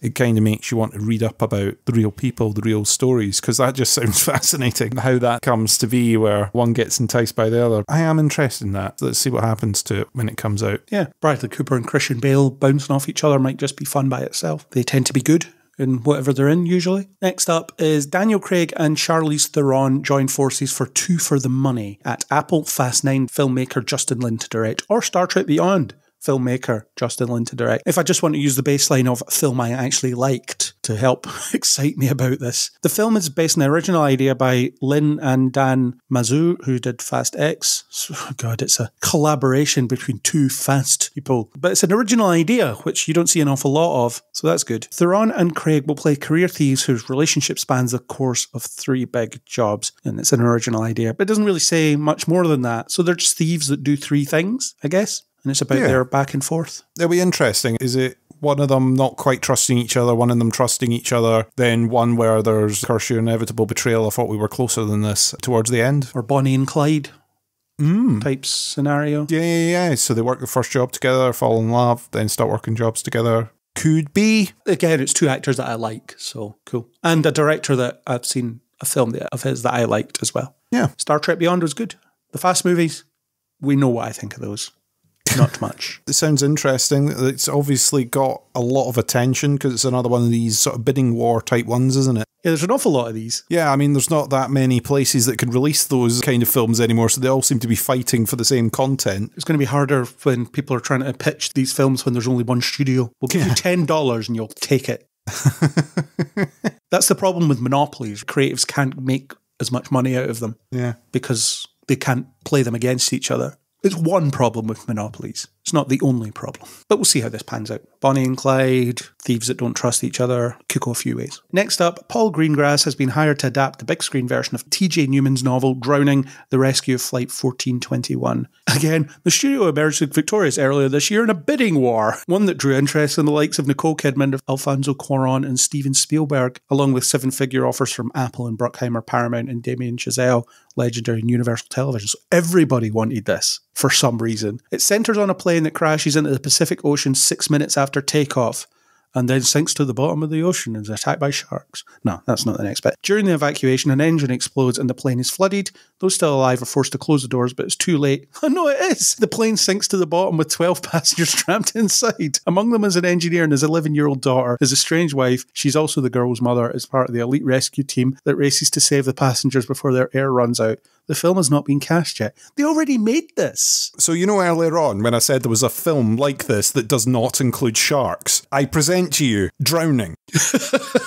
It's the exact same film, minus angry sharks. It doesn't say there's sharks here, but it's a possibility. They might add them in post. Why not have electrified eels? Angry whales? I don't know. Just to add a bit of variety. But yeah, pretty much they've announced the release of a film which is already made and getting released and has a trailer. And everyone's had a bidding war for it. Yeah, there was a massive bidding war when it was made on the cheap with Chief O'Brien. Huge bidding war for the film that's already made. Oh, wow. I don't understand. I don't get it. I imagine that the guy that came back and won the rights after the bidding war was really, really happy with himself until he noticed the trailer for that other film. And then went, oh, darn, right, don't tell the boss, get the press release out quick that we've got this great film, okay? I'm getting my bonus and I'm getting out of here before he finds out. Wow, I'm so fired. I am so fired when my boss sees that trailer.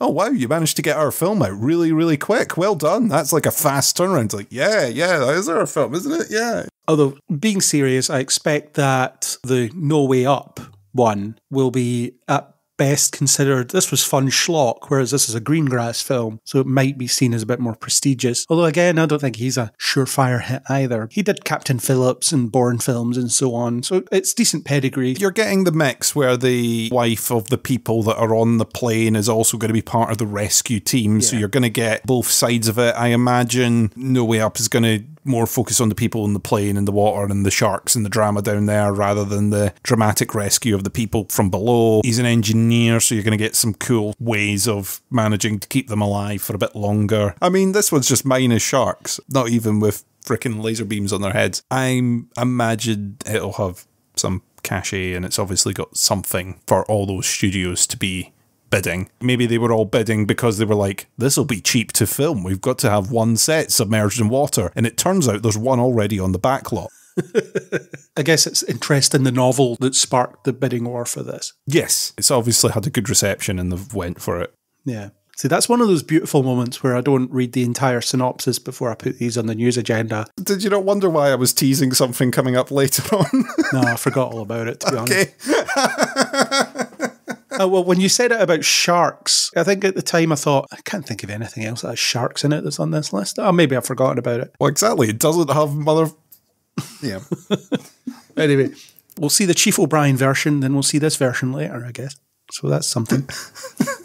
It'll be one of those things that they'll come out, well, they can't because No Way Up's coming out like next year or this year, depending when you're listening to this, whereas this hasn't even been cast yet. But it would be funny if they came out the same summer, like happens sometimes. The two White House invasion movies are out the same summer and so on. Yeah, one tries to race to get out before the other, but I think that race has definitely been won already, hasn't it? Yeah, but I don't think the reach on the Chief O'Brien one will be quite the same. Maybe. It might be great. Who knows? Find out. Yeah, more depth on Drowning. Moving on. Christopher Landon has exited Scream 7. He announced on social media, I guess now is as good a time as any to announce I formally exited Scream 7 weeks ago. Landon shared on X/Twitter, the social media platform. This will disappoint some and delight others. It was a dream job that turned into a nightmare, and my heart did break for everyone involved. Everyone, but it's time to move on. He continued, I have nothing more to add in the conversation other than I hope Wes's legacy thrives and lifts above the din of a divided world. What he and Kevin created is something amazing, and I was honoured to have even the briefest moment basking in their glow. Talked about last month how Melissa Barrera was fired because she made some social media posts about how genocide is bad. And apparently that's enough to get her fired. Jenna Ortega left the film as well. It was said that it's scheduling conflicts with Wednesday, but that sounds like a cover-up for the fact that she left in protest. And talked about it last month, but I reckon the Jenna Ortega thing, it doesn't really impact her career negatively to walk away from something like this because the offers are piling up for her at the moment. So it's really easy for her to walk away from stuff. Not that that would diminish any statement made by the fact that she doesn't support it and leaves. But it's a bit like with Tom Holland as well, him talking about he's not going to play Spider-Man again unless they do a story that he feels is worth telling. Well, you're in a privileged position to be able to do that, whereas a lot of actors wouldn't be. I don't know, it's just interesting to see how the mechanism works. But the Melissa Barrera thing, it's terrible that they fired her for those statements because she wasn't saying anything awful, really. I mean, awful to some people, I guess, but it's not a good look. And now the director's gone, so I feel like they should just bin this film. It's gone. No element of what you were doing before exists. Maybe it's time to just let Scream lie fallow for a few years again while the dust settles. Yeah, I'm not a big fan of the Scream franchise. They can do whatever they want with it. Don't care. Every once in a while, one of these things gets announced and some of them get made, and I look at them and go, nope, and then I move on with my life. It is worrying that people can put up thoughtful opinions about stuff and then lose their job as a result of it, though. One of Melissa Barrera's points on the matter was, this isn't really fair because you'll be making films about this in 10 years. It's just a mess, and I think it's probably best that the Scream franchise just goes away for a while. They had a good thing going with 5 and 6, and now kind of ruined it by making that decision. It's a bit like the James Gunn decision that ultimately got reversed. There was no need for you to do this, but it happened. So there you go. We'll see what they do next. There was also already controversy around the fact that they didn't want to give Neve Campbell the money that she deserves to be in Scream 6. So I wonder if they'll start going down that route again for Scream 7. Let's get all the old people back and we'll try and pay them what they're worth this time. But it's never good to hear about these things when people get treated so badly by effectively employers. Anyway, moving on. Lionsgate has picked up the rights to the 1979 dystopian, here we go again, novel with Francis Lawrence in final talks to direct. And the novel is The Long Walk, a Stephen King novel. New Line was previously developing the project before the rights lapsed in the summer of 2022.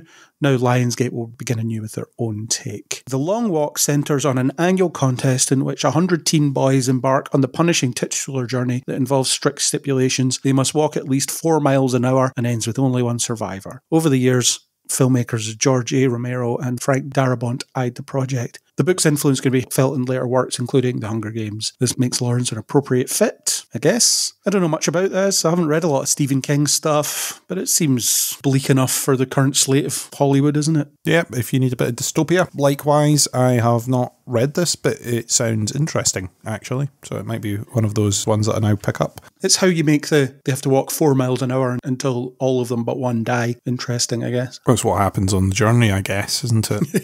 It's your Hunger Games-esque. sort of thing. It's stand by me with a death sentence, is what it is. Don't stand by me, walk by me. Keep walking. Keep walking by me. Keeping a pace of 4 miles an hour for a long time, though, that would be a challenge. That's a lot. Yeah, but there we go. It's happening and Francis Lawrence is going to direct it. Goody. Moving on, Benny Safdie is going to be directing The Smashing Machine, which is going to be starring The Rock.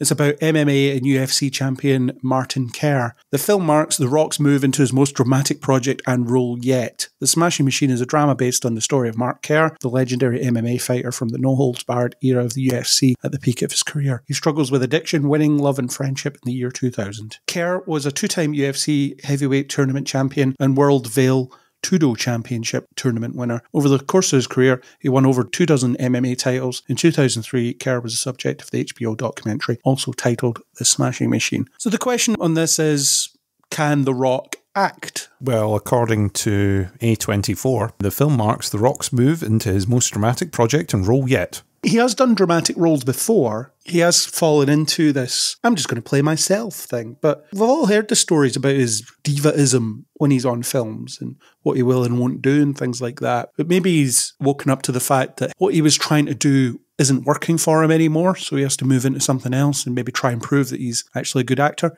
But the problem with whenever I see The Rock in something, I can't see him as the character. I always just see him as The Rock. I don't know if he has the chops to pull this off. I don't know, I think he has the potential to do it, but he's got to want to do it. If you get the right motivation and everything behind you, then I imagine he could. But we're essentially looking at the press release saying they're going to do the thing. I think the proof of the pudding will be in the eating. Looking at pictures of Mark Kerr, he looks enough like The Rock for The Rock to at least embody the role. Yeah, he was immersed in that sort of world himself, to an extent. Yeah. So I think it's definitely possible. He'd be drawing a lot from his own experience in there as well. Let's see what the trailers look like, what the film is like. At the moment, it's just usual press release gubbins. And he has done films where he has been impressive enough as an actor in ways that aren't the sort of stuff he does now. I can't remember what it was called, but there was a film where he played some guy that had a steel plate in his head. He has done a couple of things, but it's just he's sunk into that sort of bland action persona. The Jumanji guy, or the Fast and Furious guy, or the other forgettable action movies where he's played himself.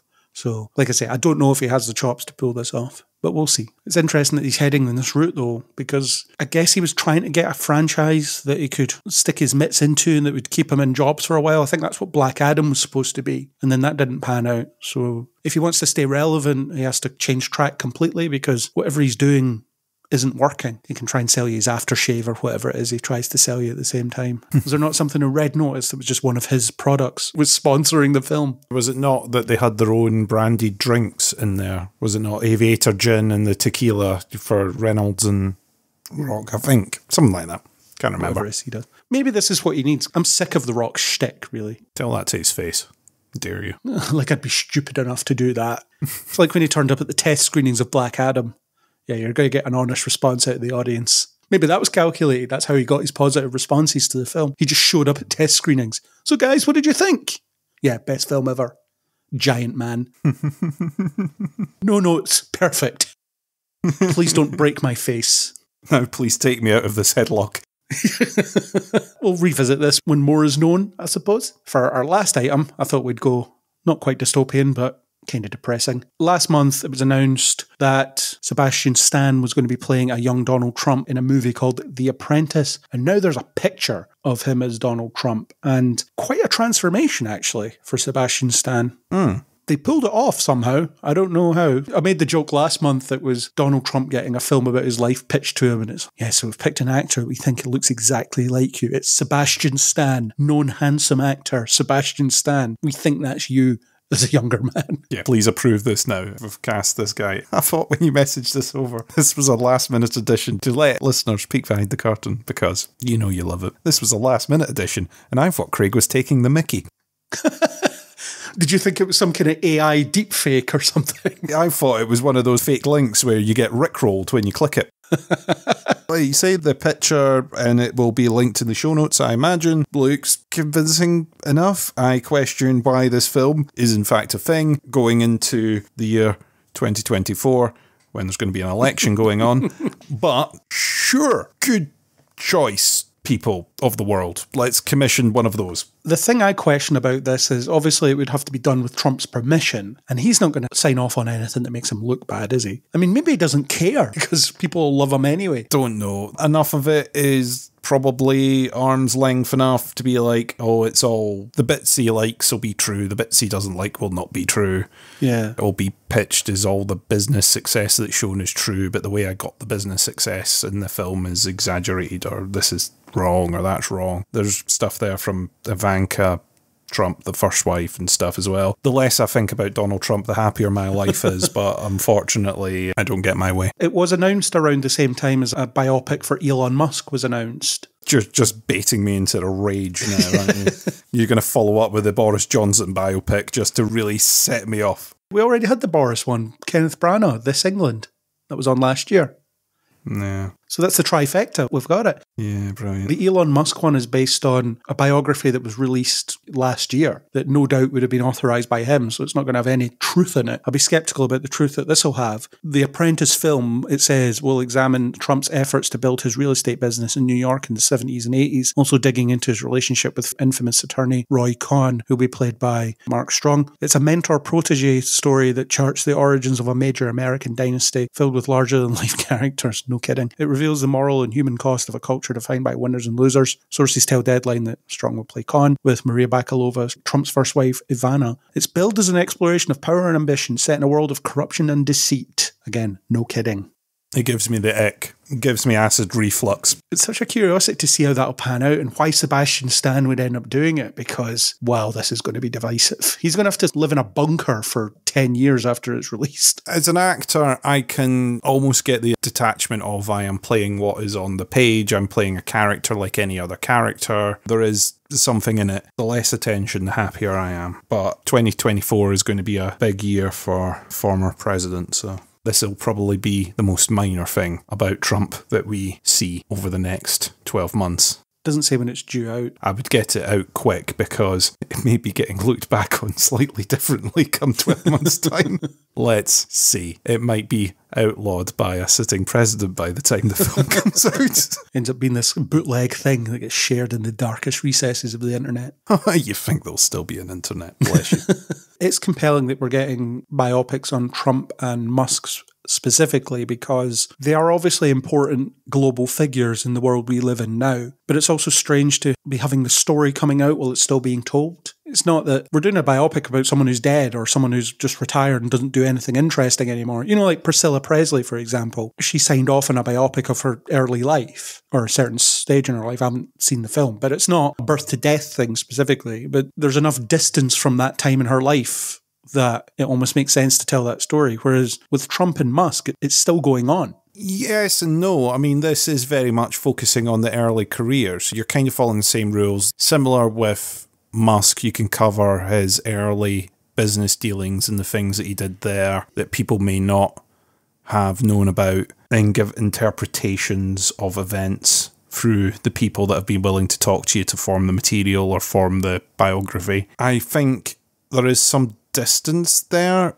with these characters, but it depends on portrayal. It depends on how you write these figures. You're either doing the meteoric historic rise of this heroic person that triumphed against adversity to get the business to the size that it was, blah, blah, blah. Or you're telling the tale of someone that did interesting dealings to get to the position that they are. There's ways that you can spin stories through film, and that is what I don't particularly like about these films about figures that are still very influential. Yeah, the spin is what worries me. The spin is the angle that I don't like on this, because there is still a lot to play for in the case of those two individuals, where there maybe isn't for Priscilla Presley. Like you say, her career is kind of done, as much as still being an influential figure in a different kind of way. There's nothing to be gained from the way something is